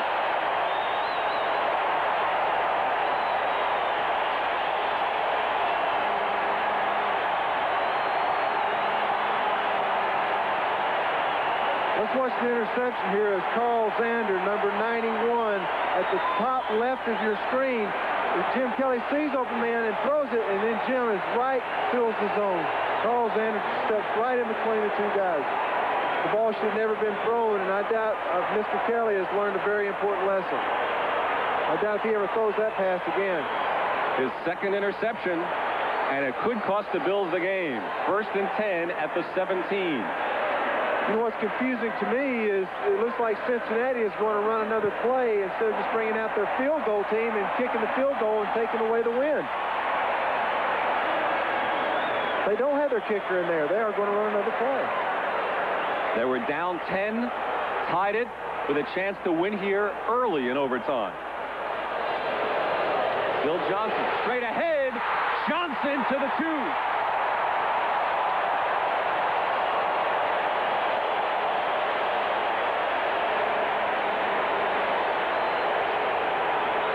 What's this hole on the left side of the Cincinnati offensive line? It just opens up. He cuts back behind it, right behind number 64, Mr. Kazurski, number 78, Anthony Munoz. Cincinnati calls a timeout. 1st and goal to 2. Will they kick the field goal to win it right here? We'll find out when we return. Breach is coming out. Jim Breach attempting to win it.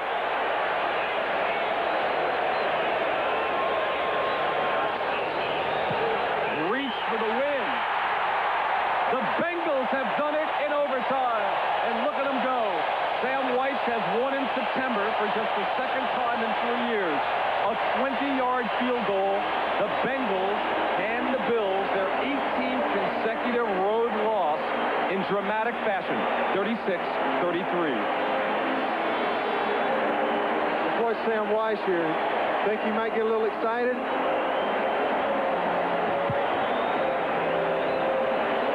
Let me go hug my kicker. That's right. You know, it's a shame that either one of these teams had to lose today because there was a lot of hustle, a lot of work there. But Jim Breach came through when it counted. So as they did 5 years ago, they do it again now. A 3-point win in overtime over Buffalo, and Kelly and White talked things over. Kelly performed again. He gave his Bills team a surprising 10-point lead, but in overtime. The interception by Carl Zander on the first Buffalo play, and smiles all around with Kelly and the Bengals, and then the 20-yard field goal by Jim Breach wins it for the Cincinnati Bengals in a wild one. There's the man who turned in the interception, Zander, second-year player from Tennessee. You know, Carl Zander had to have a big play. He came up with that, and he's got Zander written on the back of his Porsche, and somebody saw that car tag, and he didn't make that interception. He'd go out there and scratch it up and soap it up. Now let's take a look at the play that Bills fans will just add to their long list of devastating happenings. Kelly's first pass, first play of overtime. He was looking for Chris Burkett. Carl Zander right to him, and the Bengals were in business. Look how Zander covered that ball up to keep him from dropping it.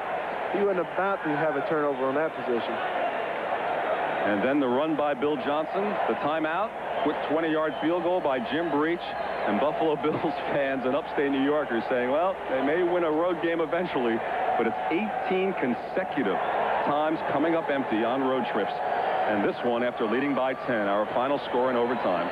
The Bengals go to 1-1, defeating the 0-2 Buffalo Bills 36-33. The one thing, though, you can't look at Buffalo and say they didn't give it their best shot, because those guys were working today. You know, it was an exciting game, and I think everybody that watched this game had to enjoy it. It was a great one to be at. Most points the Buffalo team has scored in 3 years. They scored 24 in the first week of Kelly and 33 in the second week. Now they go home to face the St. Louis team that lost today. And Cincinnati, with the short week, will face Cleveland Thursday night in Cleveland. Exciting, wild football game that the fans here will certainly remember as Jim Kelly suffers his first 2 NFL interceptions. The second one, really the killer. Oh, that was the killer, because even though it was tied, you know, they could have come back and got it down the field, and their guy can kick a field goal or two himself. And it's anybody's ball game in that kind of a situation. All right, Washington 2-0. The Raiders are 0-2. The Giants are 1-1, as is San Diego, 20-7. Giants overtime with Buddy Ryan and his old friends, the Bears, at Soldier Field, 10-10 in overtime. Dallas goes to 2-0, winning in Detroit by a big score. That's impressive. And here, that should read OT, I believe, 36-33, Cincinnati to win. Cleveland, whom these Bengals will now face in the Battle of Ohio Thursday, defeating Houston. That must have been an exciting game in the Astrodome. 23-20, the final there. Atlanta beating the Bills' next opponent quite handily, 33-13. And New Orleans goes to 1-1. Green Bay to 0-2 at the Superdome. Saints coming up big, 24-10. How do you sum up this game, John Hanna? Well, let's start with the MVP of the game, Boomer Esiason, and the terrific fake and the bootleg. And that's what did it, that forced the overtime. Budweiser, MVP. Here's the play, John. He just simply has a fake that throws everybody in the stadium off, including the Bills, and then he makes a little move on their own to the winning score. He led the team all the way. He never gave up. They won it all. And so in overtime, the Bengals beat the Bills on a 20-yard Jim Breach field goal, 36-33 for John Hanna. I'm Len Berman. Thanks for watching, and so long, everybody. A promotional fee has been paid to NBC by United Air.